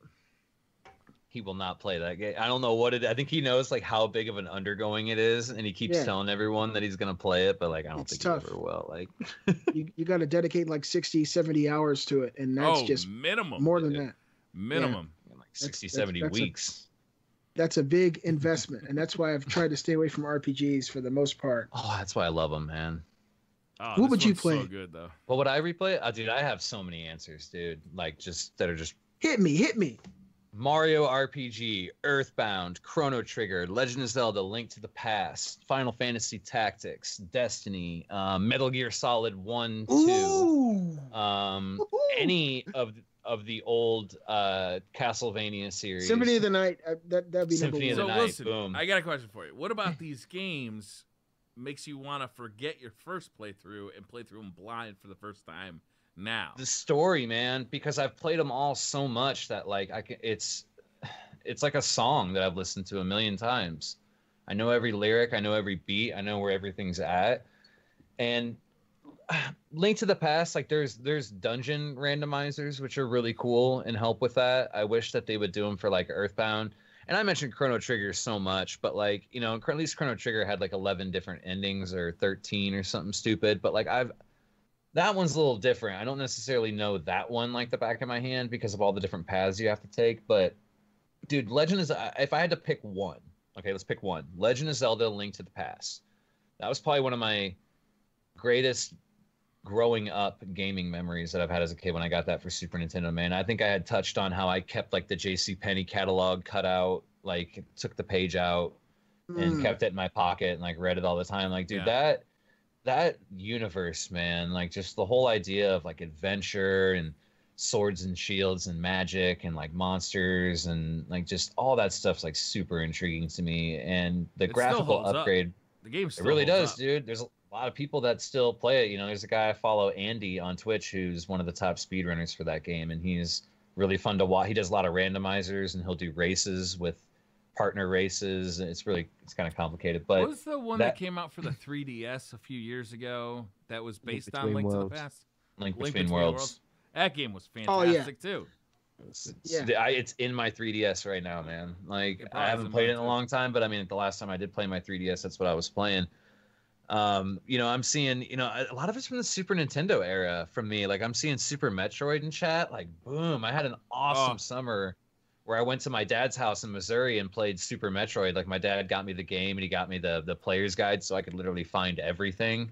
If I got the SNES Mini, that'd be the first game I'd go to because it's actually been so long since I played it that it'd almost be like a blind playthrough at this point. Yeah. Oh, I didn't tell you guys. I modded my Super Nintendo Mini and I put 230 more games on it. It's fucking unbelievable. That's stealing, you know, Beastly, you right? just- You know, Hey, I own the games, okay? All 230, Briar. Right. I don't Can I believe just- that I believe for a you fucking bought- second. You bought It's because I'm black, ain't it? No, it's because I fucking know you. You're fucking buying shit out the back of guys' vans at gas stations. Yeah. They always happen to have everything I need, Briar. you bought It's like the if I was going grocery SNES shopping, there'd be a Mini. guy saying, "You need a Thanksgiving turkey?" I go, "Sure do." Hold on, I want to hear what Gary has to say about Wait, this. you bought the SNES Mini, which is the official way to emulate those games legitimately, and then you've modded it, so you've paid $100 to do what you could have just bought an SNES controller this is something for your look, PC and That's done Let that me all. explain to you. No, Very this good is point. very different. Very good point. No, that's not Why true. is it First of all, different? firstly, Tell me I why. bought two. That one there has never been opened. Secondly, this is by far the best Super Nintendo emulator of all time because it's the controller. It's a real Super Nintendo. You can So, I mean, buy a a real Super Super Nintendo Nintendo controller and plug controller. it into a PC. You don't Well, even need to do that. You could I don't- just splice them and download the drivers. You can take a shitty USB, cut it, take a Super Nintendo controller, cut it, connect the wires, and then download the drivers, and you can have an official Super Nintendo controller on PC. Oh, Holy shit, Wilson! I didn't know that it worked that way. Official. You done fucked up. mate. So I'm sorry. I done fucked up, but I love it. All right, so look, I'm gonna run through a quick couple of games I would do. I do Shadow of the Colossus because that game meant a lot to me when it came out. It was really amazing. Super Mario World, Mario 3, Castlevania Symphony of the Night, Fallout 3, The Elder Scrolls Oblivion, which is the first Elder Scrolls game I ever played, and of course, first and foremost, the game I would probably do every week Pick one. would I be want to hear. Pick the- one. The Last of Us. Last of Us. There you go. That's a good one. That game is so, man, nobody talks about it anymore. But that game had so many emotions. 6 years old. Talk about Shut it up! every So, week. how old is Mario, Briar? Mario got gray hair on his There's balls. a new Mario coming out this 10 year. games just now. Mario And then doesn't the Last age, of Us is coming out next year. Mario looked pretty dope with his Yeah. nipples out on the beach last week. Yeah, I the saw him. girls really dig him, man. He don't even need no six-pack. They still think he cute. My question Damn. for this one was a bit of clarity in video game amnesia. Do I go back to the time when I first played it as well, or do I just play it as an No, old you man play it playing? today, but you don't remember playing it the first time. Because that's the thing. Because some of Amnesia. these games You wouldn't play him. You wouldn't play him. they've aged badly. Like in World Yeah. of Warcraft, right, which would have been mine. World of Warcraft would have been mine, but not in its current state. So I wouldn't like to play it for the first time now. But if I could go back to as it was in vanilla or in the Burning Crusade when I first played it, and everything was new, and all the people in the community were all experiencing it for the first time, and there was a genuine 2 years of mystery and intrigue and Yeah, discovery. sure you and can go community. back, Gary. This is your It's fantasy. your world, Then Gary. it has to be World of Warcraft because it took what every other company was doing with MMOs and built the perfect fantasy MMO that for a good 7 years was unstoppable and peaked at 12 million concurrent players. It was That's that like- good? It's still great now, but it was. I played 12 it and million I was bored to active players. tears. You're in the minority. No, and more than likely you are, Briar, because I've heard a lot of people talk about World of Warcraft, and I've never played the game. I You've played, never ever played it, BC? No, never. Oh, not man. once. You know what we should do? One night we should all get together and have Gary give us a tour of World of Warcraft. That's what we I'd be should do. down. No, it's Gary's tutorial video teaching 3 fucking noobs who know nothing about it. Gary And we don't have time only for that play shit. it while Right. he's teaching us. And it's so free for you each guys time we up come back, until- we're Oh my supposed to god, I dump. love this Until like a level series. 20, it's free. Mhm. I only have one question about the game because I never played it, Gary. What's It's the not fucking on PlayStation and it's not on SNES or the Yobo. what's the fucking like? What's the fucking like, man? If So- you go and roleplay a night elf in Ooh. Goldshire and dance on a table for someone, they'll give you plenty of gold for it. There's a good Pretty good. chance that someone's getting fucked. Okay. I'm down. All right, As we're long gonna as talk someone- about this though for real, and we're gonna do Okay. this. Okay. I'm down. I'm in it. All right. What's the next Okay. question? The trend towards hardcore gaming and why is casual a dirty word? So the hit points are Dark Souls difficulty, roguelike, one life games. Why is this genre so relevant? When did easy games with a good story and experience stop being cool? Mario Odyssey, you can't die. You'll never see a game over screen. Does that make it any worse? Should all games have a god mode for players without elite skills to still enjoy the experience? Will games keep getting harder, or will the filthy casuals finally win the battle? That was the best question of the week. I think that was submitted by, I think this guy Gary something DS. never No, heard it of says, him. it says English muffin. Whoever that I is. see that. I see the muffin. Yeah, English muffin. Thank you, English muffin, for your submission. We appreciate you. Casual Yeah. is a dirty word. I'll tell you why casual is a dirty word. Is because the decisions that developers make to attract casuals to games, Suck. yeah, they poorly affect the experience that hardcore players are looking at. So hardcore players want deep. They want things that are Yep. going to take forever to complete. They want things that are, very difficult to figure out, and that they cause a lot of, thinking about, what role does this give me, and what skill tree should I go down on this playthrough, and like all of the most hardcore things make a game look absolutely impenetrable to a casual player. Now that's assuming that a casual player is the kind of casual player that wants to play a quick game on their phone, or a story game for 6 hours, but never dive into the multiplayer or something like that. There's different definitions for casual gamers. Some people consider a casual gamer just somebody who plays less time. I don't consider that casual at all. I really consider it, you can be hardcore if you play 4 hours a week. No doubt about it. Like the Pope Bear, who always is calling himself a casual gamer. That guy ain't casual. He's on a Destiny fucking podcast. There's nothing casual about that. He's filthy, but he ain't casual. Yeah, that's right. Like I totally hear what you're saying, and like in the same sense, like I'm glad you kind of touched on like that. a casual experience infringes on hardcore players, but in the same time, a hardcore experience infringes on casual players. Mm-hmm. The hard thing is to find that balance. And I feel like we kind of make that transition from young to old. I've been gaming for a long time. All of us have. I mean, and a lot of people in chat, a lot of people listening to this have been gaming most of their lives. No matter how old you are, it's a long time. I kind of feel like you kind of make that evolution as you get older from a casual into a hardcore gamer. I feel like, in a sense, if you're really passionate about the game you play, or any games for that matter, that makes you a hardcore gamer. Like if you're passionate about it and you really want to get behind it, that's what makes you a hardcore gamer. It's not about the amount of hours you put in. It's not about if you fucking earned your Galahorn or zerned it or whatever. Like, that has nothing to do with it. The fact that you're there, you're playing, and you're passionate about it is what makes you a hardcore gamer. Sometimes, though, you get older and responsibility falls in your lap. I'm the only one that's, the only one here that doesn't have, kids, youngins. I got lots of time, man. Keep it zipped up, man. Keep it zipped up. I do, man. I do. But so the thing is like, sometimes responsibility happens. Jobs, 9-to-5s, multiple 9-to-5s, children, multiple children. These things happen that prohibit your time that you can spend with gaming. And that doesn't make you any less than a hardcore gamer. If anything, that makes you a hardcore parent, man. And that's what comes first, those sort of things. Like, I'm a casual. If you're gonna be a hardcore parent, I'm a casual parent.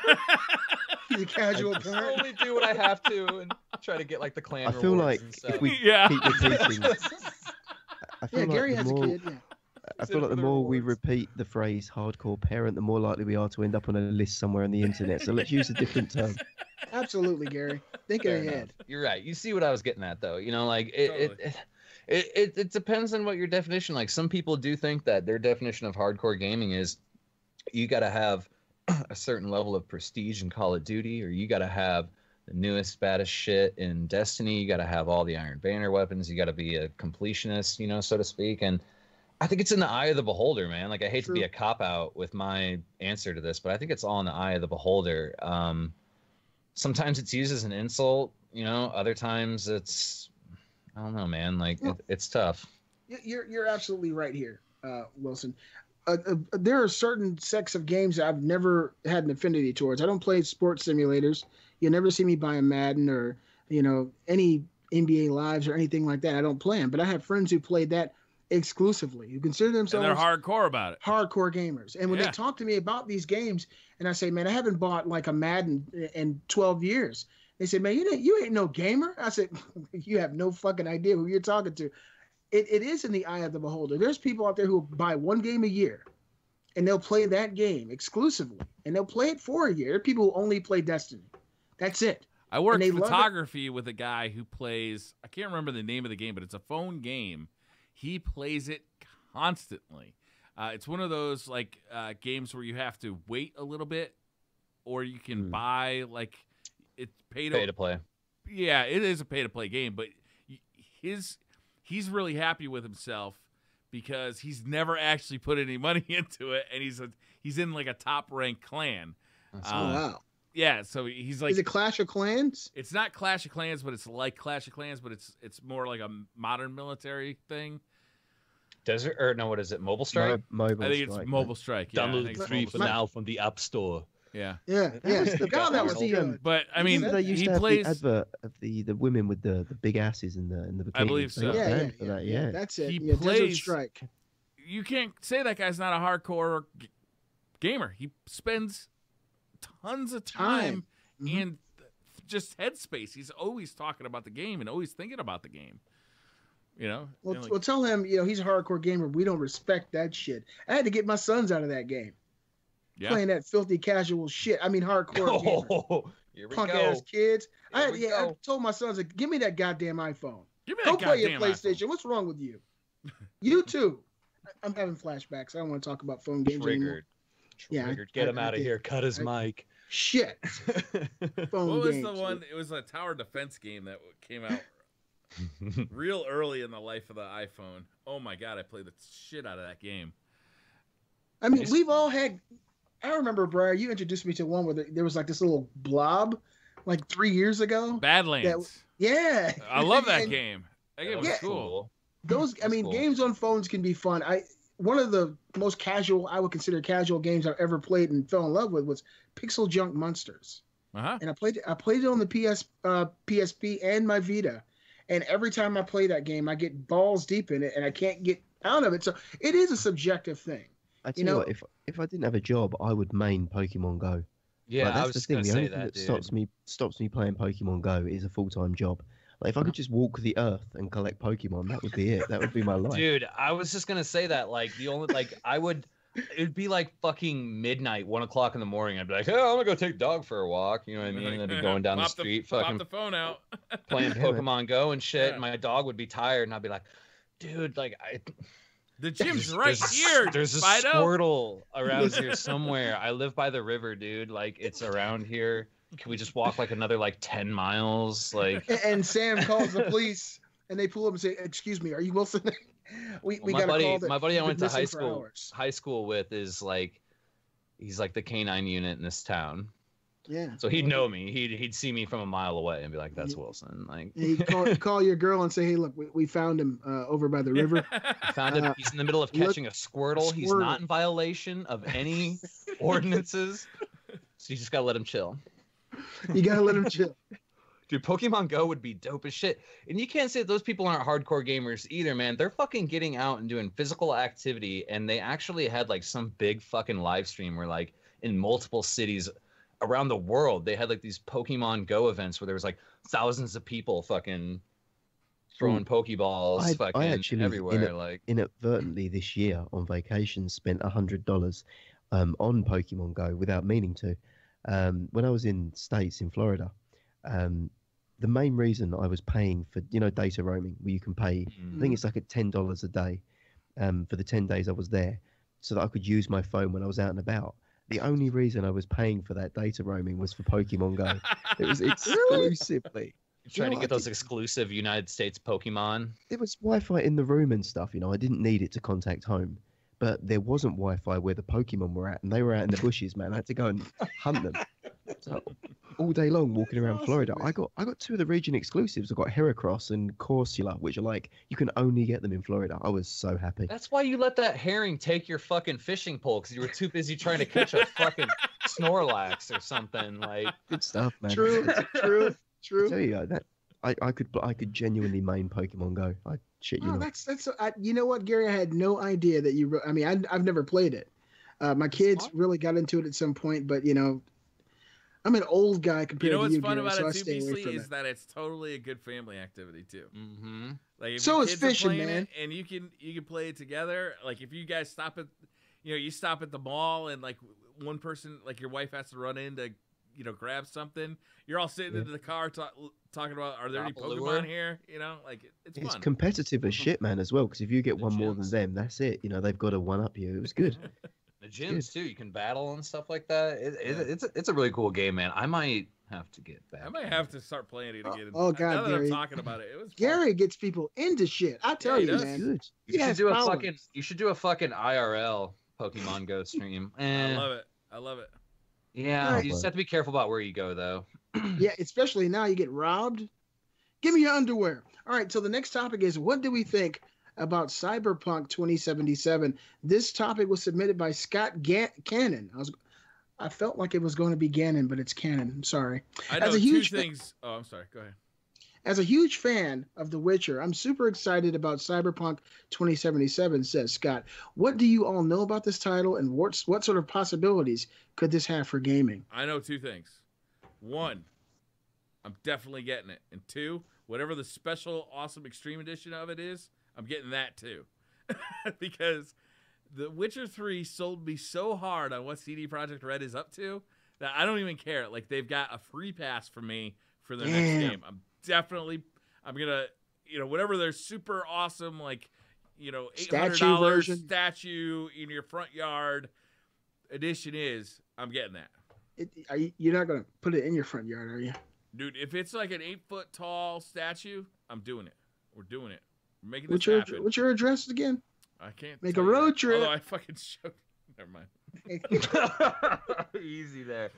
Dude, all I've seen from Cyberpunk is the trailer and the fucking particle effects, dude. whoosh, man, I'm in. And like Briar said, CD Projekt Red, like I'm balls deep in The Witcher right now. Like, and dude, more from like, you know, obviously it's not the same universe, but they're obviously capable of swinging that big dick. Yeah, these guys are working on a different level than every other game maker right now, as far as I can tell. They would be what we consider trendsetters. You know, The Witcher kind of turned the world on its ear with everything they did with that RPG. The size of the world building, the characters, the story, and so they're one of the few developers that, like Briar said, get that pass. You know, what Rockstar is coming out with, people are going to buy. What CD Projekt Red comes out with, people are going to buy. Naughty Dog, the same thing. So yeah, I'm definitely picking this game up. There's no question about it, and I pray to God that I actually finish it. You see, the part of Scott's question that he was asking was about whether or not we'd see it as a game changer, because in the open world RPG space, I can't remember a game recently that has been a sci-fi kind of Blade Runner-esque, film noir setting. It's all been Fallout fantasy 4. and wizards and elves.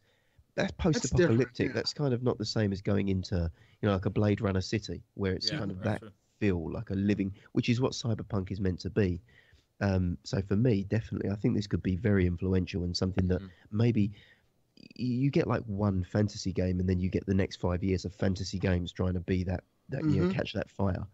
I think this could be something that starts more sci-fi in our games, which, for me could be something important. I mean, I'm super, super excited about it. And the reason that I am is, like you say, what the credibility that CD Projekt Red have got. I played The Witcher as well myself recently, just because I wanted to see what it looked like on a couple of monitors I had in the Steam Link and just having a look. And I was in one of the early levels near Novigrad in a forest. And just looking at the way they built forests and the placement of trees and the lay and the topography of the land, I've never seen a game that looks more like a real forest than The Witcher 3. I genuinely believe that I'm in a forest when I'm playing that game, and no other game has ever captured that. I've always felt like I'm in a video game forest. So if they can build, futuristic film noir, Blade Runner-esque cities, Total Recall feeling cities with that believable credibility, then yeah, I'm down. So yeah, Scott, I agree. It can be a game changer for sure. I think we're all excited for this game. You guys let us know what you think in the comments. I think it could be a trendsetter. That's all I really want to end on. I think because they haven't shown us too much. Suit. The stuff that they shown is like CG cutscenes and stuff like that. Once we actually see the game and what their true vision is, I think we'll be a lot more excited. The next topic is a short one, but I'm sure it's going to really open up the conversation. Marvel or DC, and why? This was submitted by Tony Avila. He says, what side of the chasm do you fall on, Marvel, DC, or anything else? Why did you pick the side you do? 100% Marvel. Really? Why did I pick the side that I did? X-Men, dude. X-Men was awesome, man. Like the cartoons I used to watch like every morning before school. I was into all the trading cards, stuff like that. Like I think it wasn't Donruss, it was Topps, I think, who put out. Yeah. My parents own a sports memorabilia store. So when I was a kid, I was like, hey, y'all got that wholesale hookup. Why don't you get some X-Men cards? And I'll work for the rest of my life. And, you can hook me up with like a box or two. And I had the whole set, dude. And that shit was awesome, man. Like Wolverine and Sabretooth had so much history, dude. So much rich lore and like awesome. Like, I mean, I don't really know if it's like an obscure X-Men character, but like Omega Red was dope. Like there was just so much cool stuff. And like, I mean, like Batman and shit was cool, dude. But it just wasn't. Oh God, I'm gonna say this. I was that edgy kid who wanted like, Batman was cool, pow, boom, pam, all that stuff. But I wanted like fucking superpowers and people falling out of the sky and shit blowing up and like not the end of Gotham, but like the end of the world unless we do some shit about this. And like X-Men really delivered with that. With that being said, things like Superman and Batman are still really dope, and I have the utmost respect for people if that's their preferred way of I just couldn't get into it. It wasn't dark enough for me. Yeah. X-Men wasn't really that dark, but it was darker, if that makes sense. Well, for me, it's it's a little bit more complicated. I would say Image Comics, not because of Spawn or anything like that, but because of the Walking. That's not a choice. I would say Image Comics, Beastly. not because of. That's not Beastly. You guys hear anything? It's not a choice. Not because of Spawn, but the Walking Dead comic book series is amazing. And DC doesn't have enough characters for me to really. They never suited my taste as far as heroes or villains. They do have some good ones: Batman, of course, Joker, Superman. But other than 4 or 5 top tier heroes and villains, the rest of them are extremely obscure and lackluster compared to the offerings of Marvel. So Marvel is definitely the one for me, especially as of late. What Disney's been doing with the Marvel films, and of course the comics are just as prevalent today as they've always been. You got characters like Wolverine, of course, the X-Men, the Avengers, and everything in between. Of course, Marvel to me has the best superheroes, and they always say that DC has the best villains. But if you ask me, they're pretty close there as well. So my answer is definitely Marvel. I wish The Walking Dead was in Marvel because that's one of the best comics I've ever read in my life.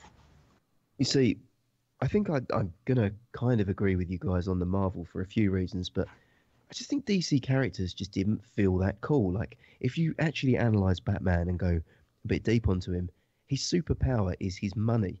Like, that is his one superpower. Pretty powerful. It's pretty powerful. I'm not going to lie. Zuckerberg's got money. Jeff Bezos has got money. Bill Gates they're has got running money. the world, dude.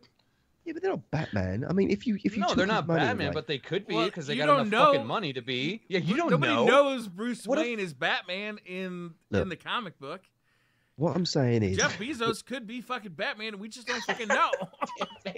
Elon Musk could be a superhero. He's got all What this I'm money. saying We don't is- know.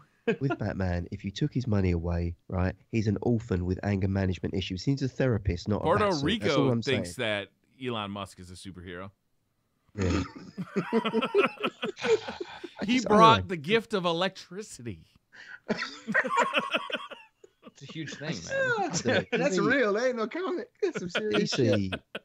Superman, right? He's Not all heroes wear capes, Gary.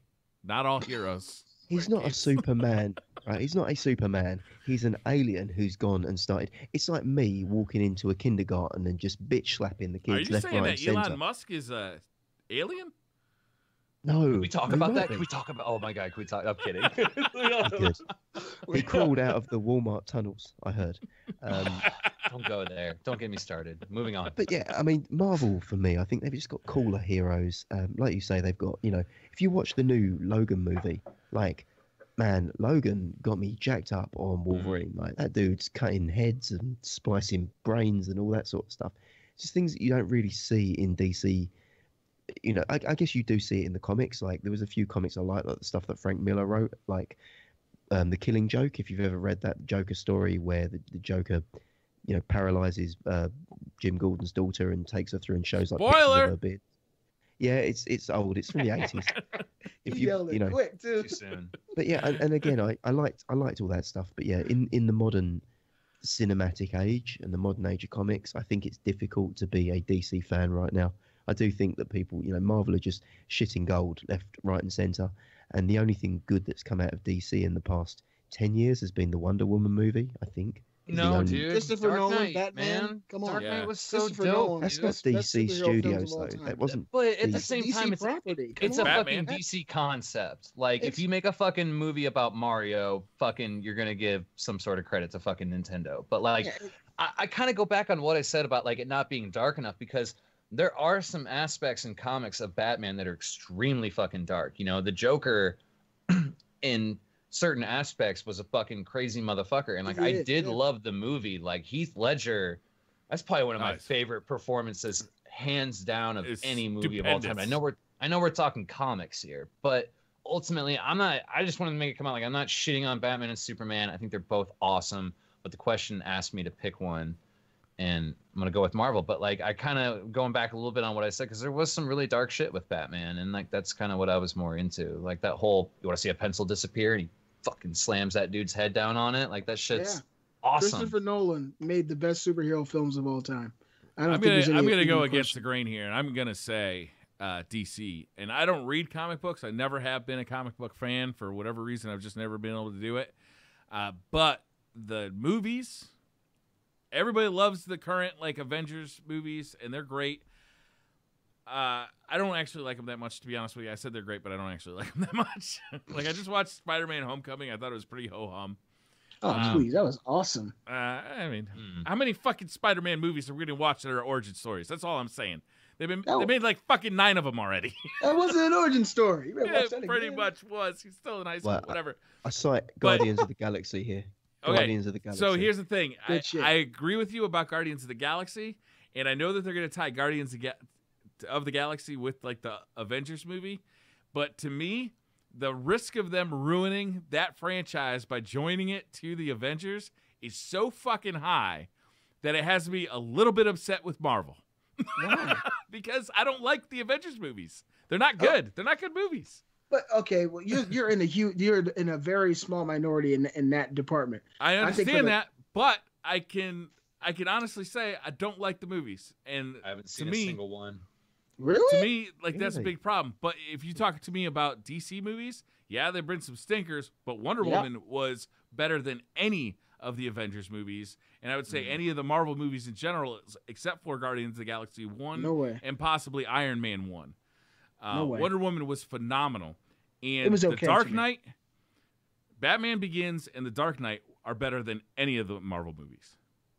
Period. Like there's there's absolutely no Winter contest Soldier, there. man. Come on, Winter Soldier, Guardians of the Galaxy. Look, I agree with you, Briar. I think Wonder Woman was a really good movie. Yeah. Is it as good as the Avengers? I don't think so. But of course, this is it's subjective. And then the TV series, we have Gotham, which I really enjoy Gotham. It's one of the few TV shows I don't like to miss. I really enjoy that show. Daredevil was pretty good in season 1 and season 2, but most of the shit that's coming out from Netflix as far as the Marvel TV shows has been fucking Jessica terrible. Jones. Jessica Jones was terrible. The first season was really good. Luke Cage was terrible. Hated it. No, the first Iron 5 Fist episodes of Luke sucked. Cage was awesome. Yeah, but then Wait. they went down a fucking hole and was chased by Drano. Like it was so bad. Ooh, That's awesome. toxic. Hey, man. you're right, Brian. Brian, you might change my mind here. And I would say I it's didn't- less than the first 5 episodes. I'd say it was like the first 2 episodes were pretty good of Luke Cage. Look, the very first Sweet Daredevil was Christmas. excellent. Daredevil, the very first season was excellent. I didn't like season 2. Jessica Jones season 1 was amazing to me. Nah. I thought it was. I thought it cast a The different. only light on thing good Superman. about Jessica Jones season 1 was Kilgore. He was awesome. He was, but I do agree. I thought Luke Cage was just. It sucked to me. I couldn't get past I watched the entire thing, but by the time I got to the 5th episode, Brian, you're right. I was like, this is shit. And the same thing with Iron Fist. And then this Iron whole Fist team, was this whole awful. team up, Fucking they had ruined it so badly by the time that this this group adventure came out. I didn't want to watch it. If So- they want to continue making Iron Fist, they have to recast it because that guy is terrible. He's a But you do bad know actor, and he doesn't do know seem to that- know kung fu. Like, which is the whole fucking point of the Netflix- character. He's meant to be the living, I know the living Kung Fu. fist, the living weapon, and he's just. I genuinely feel that I could beat him in a fight, and I have no fighting experience Right. whatsoever. I've never been in a fight in my life, and I think I could Meanwhile- hold my own against the Iron Fist. Like I'm enjoying almost every episode I watch of Gotham, and I actually like The Flash quite a bit too. I don't watch it that often, but when I do He watch loves it, that. it's a pretty fun. It's a pretty fun TV show. It's light, it's light and it's easy to watch, and you don't have to watch every episode to know what's going on. All right. Well, I guess thank God we didn't do a Revolver decides on this. That would have been really. I tough. totally would have caved just because of Guardians of the Galaxy. Yeah, Guardians I would have is caved so- like a so fucking good. brick. And the only reason I went with DC is just to be contrary because it really is all about Guardians of the Galaxy. I'm kind of with you a little bit in the sense that the 2 Marvel movies that are my favourite weren't made by Marvel. So like Deadpool and Logan are like my Ooh, 2 man, standout right, Deadpool. favourite. You don't like so Deadpool? fucking dope. I like You didn't like Deadpool. the- so good. Do you like the Winter Soldier, Captain America? No, I thought that movie was What? terrible. I see it. All the Captain America movies are terrible. I was never a Captain Oh America my fan, God. man. Like, What's come that guy's on. You need name? to watch Chris Evans? Winter Soldier, man. Yeah, That- Chris Evans. Chris He's Evans, Human there's Torch. no depth to that character whatsoever. He's just, I'm a good guy. Watch the Winter Soldier, man. If you think that about the Winter Soldier, I like man, to he do had a good lot things of with my friends. Yeah. Oh, I'd like to throw a spanner into the works there. He's got depth now. Did you see? He's got a beard, so that's added to the character. Yeah. You know what? You know what Captain America never does? He never kills a motherfucker just to get his scope. That's what he never does. That's the kind of character I like to watch. Okay. Chris Evans will forever be immortalized in my mind as Jake Weiler from Not Another Teen Movie. Old school. That PUBG All right, so reference, though. We got Never forget one Biznat 12. topic left. Who would like to cover the last topic? Gary, do it. Do it, Gary.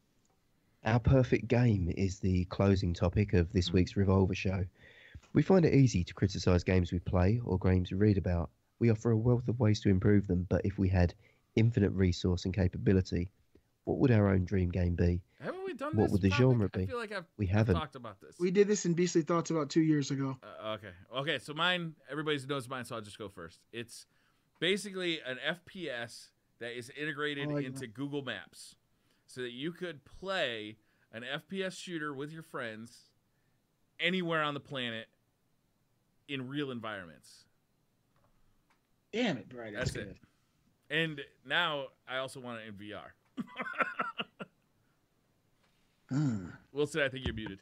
I'm going to take that a step further, and I'm going to say an iteration of Google Sky, which Google is like Sky? Google Sky is where you look around our solar system and find all sorts of fucked up things that shouldn't be there or that NASA tried to blur out real shittily. UFOs and shit. Yeah, obelisks on the moon, things like that sort of nature on the moon. Real common stuff here, Briar. But for me, it would be basically No Man's Sky, but what it was supposed to be, but with Google Earth, where it's actual real celestial bodies, and you're going around exploring. And I want it in VR. Yes, I'll play that. I'll play that. I'll buy that for $60. I'll buy the DLC too. And that's too bad because it's going to be $90. Because it's going to come with some kind of like dope ass glass pendant because Wilson made it. Yeah. Can you still access Google Sky? NASA, propaganda. It's gonna be NASA, but it's gonna be spelled with two S's. NASA. NASA. NASA. Can you still get on Google Sky after NASA banned you? Is it still available? Yeah, to you? I'm still good, man. They haven't quite. I switched my IP around and stuff. I'm good. You're right. You're unbanned now from NASA.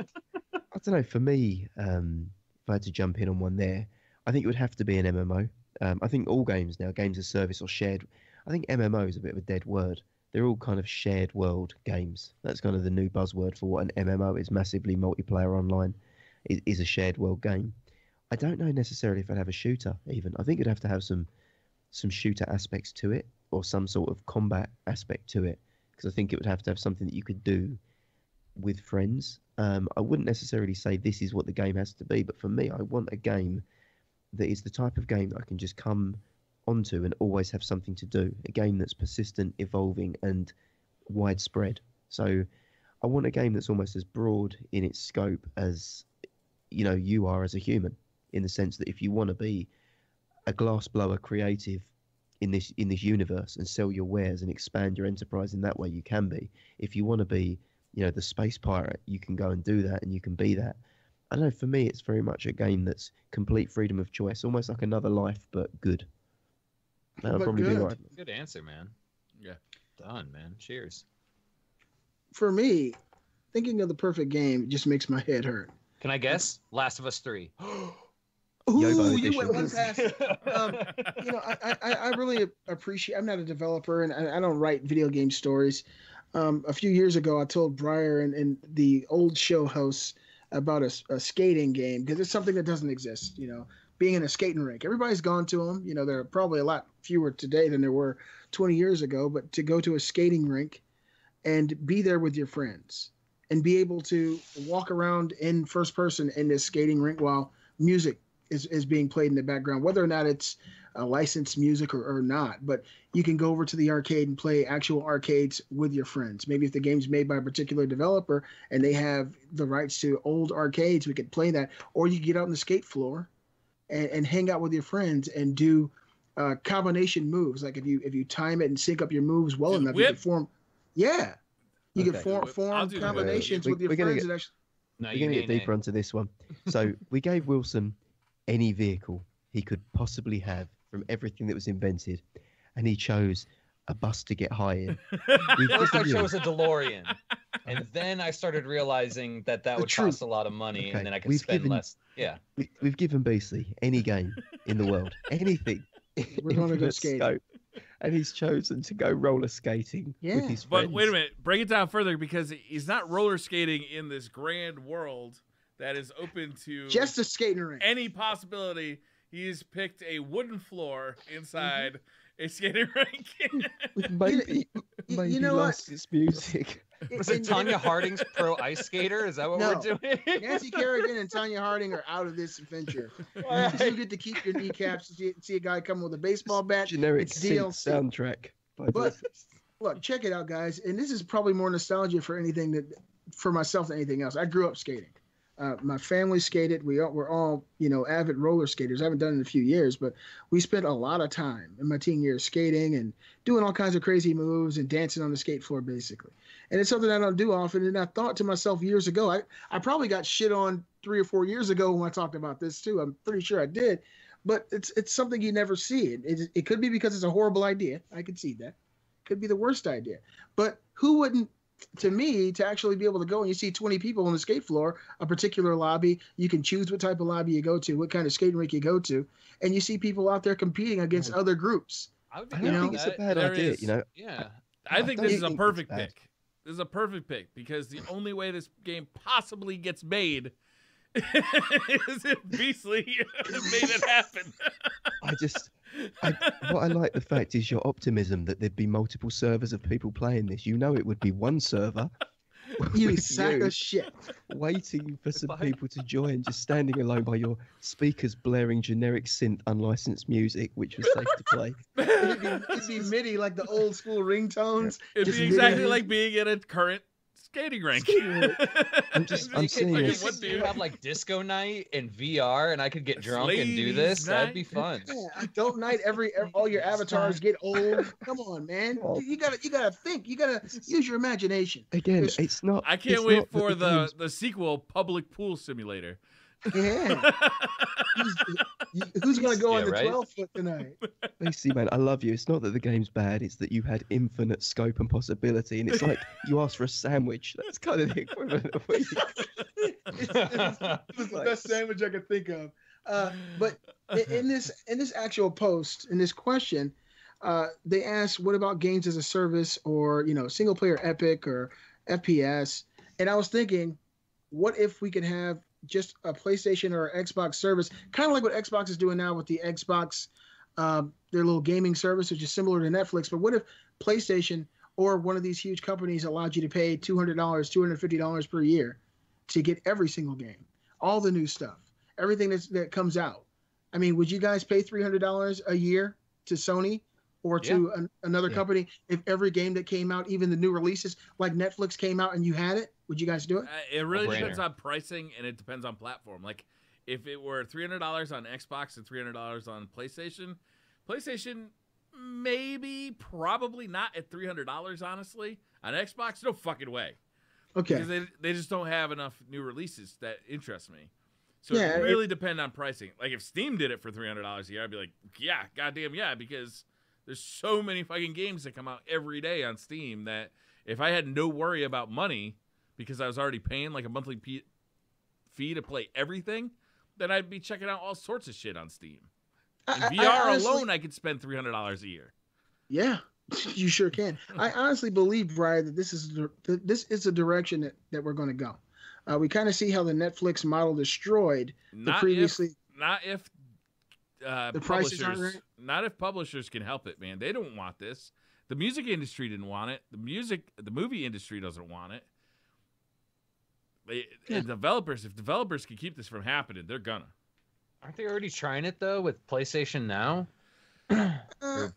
That's older stuff. Yeah. I mean, but it's heading in that direction in a sense. And Xbox has a very similar. I would fucking pounce all over that shit. $300 a year, and if I could also share that account with Sam, maybe like how you can with games now. Like dude, that'd be a no-brainer for me. Because you got to think, man, if me and Sam are getting a game, that's $120. if we both got to get it. You know what I Yeah, mean? that's a good So It's actually not, Wilson. Now, Kate has her PS4 right there. My Pro's here. Every right, time I do the same thing. Yeah, you game share. You don't Yeah, have to. you do, but like just saying in general, like if I could still game share it, it would 100% no brainer. I spend more than $300 a year on games on PlayStation, to me, it no makes a lot problem. of Put it sense, like too. that, $300 doesn't sound unreasonable. $300 And if, That's six especially games. if you could share with When your you break family, that I mean, down, like what is that? $15 a month, something like that. Not a lot. Not a lot. I can't math. I barely even read, just let one alone math. person, if you think $20. $300 is really just not a huge amount of money, like even if it's just for you, maybe like $22 a month, it's pennies for the games. I mean, if it was a subscription service, I wouldn't be surprised if it was more. 500-600 minimum would have to be something easily. near there. If But I not mean, more.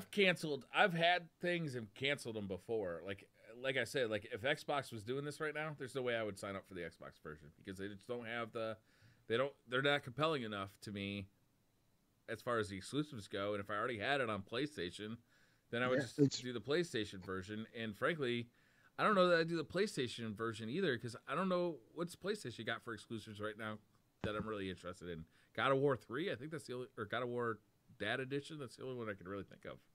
Dad of War. I don't really look at it as exclusives. Like, okay, so if I had to pledge to one or the other, yes, the first thing I'd look at was exclusives. But like, I would just look at which one has an overall potentially more interesting library. Because even if I only did PlayStation for 1 year and I got caught up on all the games and everything and was literally caught up, I could switch over to Xbox for the next year, get through that, and then at that point, like you're pretty much all caught up with games. I mean, I feel like it would probably only last me a year, maybe 2, before I'd be like, at this point, they're not creating. I think that would be more of a back catalogist dream.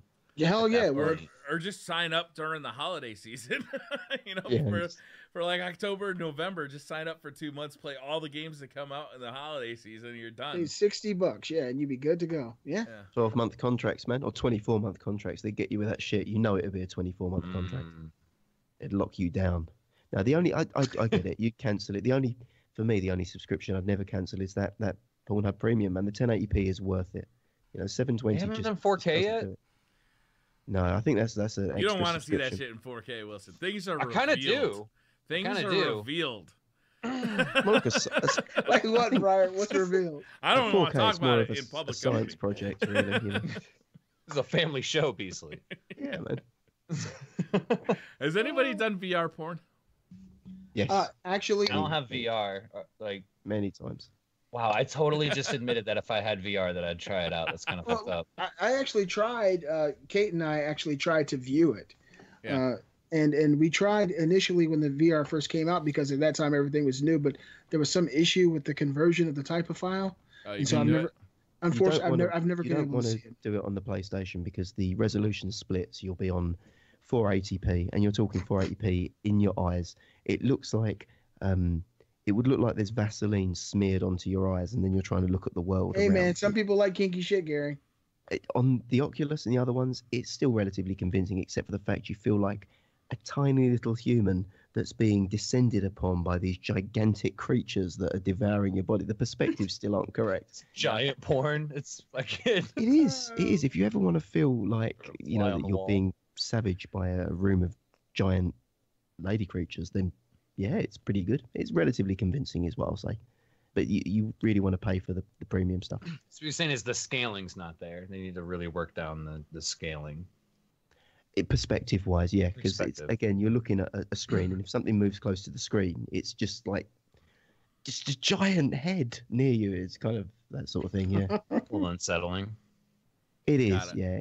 It's early days of it, but as I said, if you've got it, that's that headset's not doing much else for you except going on Google Earth and looking at ass. That's kind of the two staples of the VR headset right now. That's what's made it remotely successful is like remote if I was selling them in Best Buy right now, it would be like, right, you can do two things with this: Google Earth and ass. I can show you Google Earth, but you'll have to bring it home to do the ass. Right.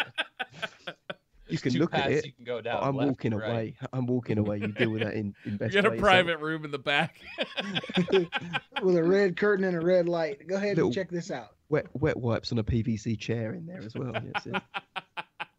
I could probably shift some Oculus Rift headsets actually with that sales approach. That's pretty good. I think with that voice, you could shift just about anything. Yeah. Yeah, man. I'm kind of wanting to buy one right now with you just talking about it. The PVC chair sold me. $400 of kink. I'll take 2. Oh shit. All right, guys. I think that ends it as far as our topics. You guys want to pimp out anything this week? Yes, the goddamn podcast that we didn't pimp out last week. Oh. We actually hit over 100 followers this week, so happy days. On Podbean, we have over 100 followers, so that's good news. iTunes, we need reviews. It's embarrassing that I'm the only reviewer on iTunes. Every week I look at it. Every week it makes me sad. Let's go write some reviews on the iTunes one, just making fun of Gary. Let's just like directly referencing Gary's review. Please do. Let's do that. Actually, if you've ever used your Oculus Rift or your HTC Vive for looking at ladies or men on the internet, give us a review on that and put it on our podcast. We don't really care what you're reviewing, as long as you're reviewing something. Tell us about all the times Beastly was wrong, because I think there was 5 or 6 hashtag opportunities on this podcast. The ice skating, or sorry, the roller rink was one. But yeah, for me, it was a good idea. You know again, what, Beastly? You got to check out Game Room on the Vive. It's a VR game that it doesn't have roller skating, but it has the same social kind of atmosphere and experience that you're. It's called what now? Game Room. Gary, you've played Game Room, right? Yes. Yeah. I'm sorry, Gary. Go ahead. Start pimping that podcast again. Well, as I said, we get over like 500 people a week that will download our podcast or listen to our podcast. Sorry, download is much more from various sources, audio only, and we have no reviews. So if you're one of the 500 plus that are downloading it, one of the 1,500 that are streaming it, just give us a 5-star review if you think we're worth it. Put some words in there, because it does make all the difference to us. I mean, we joke really a lot, does, but guys. It I really think it's does help actually us a different 500 every week, because every time somebody new listens to it, they're like, "Oh my god, this is terrible." It is a high turnover attrition, and we've actually got awesome SEO, but terrible repeat viewership. I'm going to do a callback. I'm going to do a callback to our Chilean listener, who, if you remember, we had one listener from Chile. Well, they've told their friends, because we're up to 4. 4 so Chileans growing in Chile. Nice. 400% growth in Chile. We love you, Chile. I'll just let you know too that if you leave a Fusion funny Chile. one, we might read them on the podcast. You never know. Yeah. You might get that'd your be funny a fun review. thing to do. That'd be a This fun. will this will definitely happen again, guys. So stay tuned. But in the meantime, send your topics for consideration to revolvergamescast@gmail.com. It's Or Revolver feedback. If you just want to add something. Yeah, to, ask questions, add something to the show. you Revolver Gamescast. You want to talk about how wrong Beastly was? Then every day. Let us know. Let us know. And where can they find you, Beastly? let's do the round table here of shouts. Where can they find you, They can Beastly? find me on YouTube at @beastlygamer. I'm there every day if you guys would like to talk to me and find out what I'm doing, or on Twitter at @beastly__gamer. So you guys can find me there as well. Wilson? Rest of you? Whoa. We all just Whoa. pointed at each other here. If you want to find me and talk to me on Twitter, I'm at Ryu Wilson. You can tweet me all sorts of funny shit. If you want to talk about aliens or government conspiracies or go make fun of NASA, I am down. Yeah, we gotta we need to have a conversation. We're on the same page. There, Wilson. I know what's going on. Got you.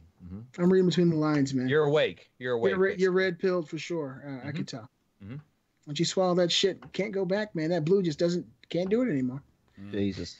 I don't know. I It's really like like Cypher. those blue pills, though, man. The wife does too. It's like Cypher, blue man. ones. Life does too. Those blue pills, man. They're underrated. It's like, no, for Every the love time. of God, take the blue one. I've got to be honest. Every time I bring the blue pills home, the wife hides them. So I think we're on different pages there. She definitely doesn't like them. Oh, shit. Where can they find you, Briar? I'm all over the place. So you can find me on YouTube. You can find me streaming on Twitch. You can find me on Twitter at @TheBriarRabbit. But most of all, you can find me trying to figure out how to put porn on my VR headset. We'll do it together, bro. All We'll right. do a step-by-step video. Revolver will do a step-by-step guide to that. Expect it on the channel soon. That is a step-by-step. That's the first content I'm willing to drop. Trying to load porn on your VR headset. Indeed. Viagra. and I was myself. talking about Viagra. That's Yeah. the blue pill I was talking about. There must be some young people in the comments. Sorry, Gary. I've interrupted you like 10 times in the last like 15 seconds. It's not a problem. I like it. I like the dynamic here. We're all engaged and we're all active to talk, and that's the main thing. That's my classroom teacher there. You know, you're talking because you're interested. Yeah. So myself, Gary Diaz 86, pretty much everywhere. Find me on PlayStation, Steam, Battle.net, Twitter. Not YouTube though, because fuck that minefield. I'm not even getting involved. You're a smart guy, man. Very smart. Oh, the minefield. That's perfect. Not touching it at all. But honestly, if you want to touch my heart, then send feedback into revolvergamescast@gmail.com. Leave reviews on our iTunes, on our Podbean, or comments on the bottom of this YouTube video if you're watching it on YouTube.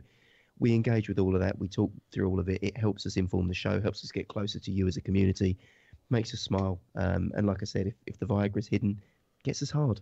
So say what you can. Smiling. All right, guys. Thank you so much for watching. We'll see you next week. Peace.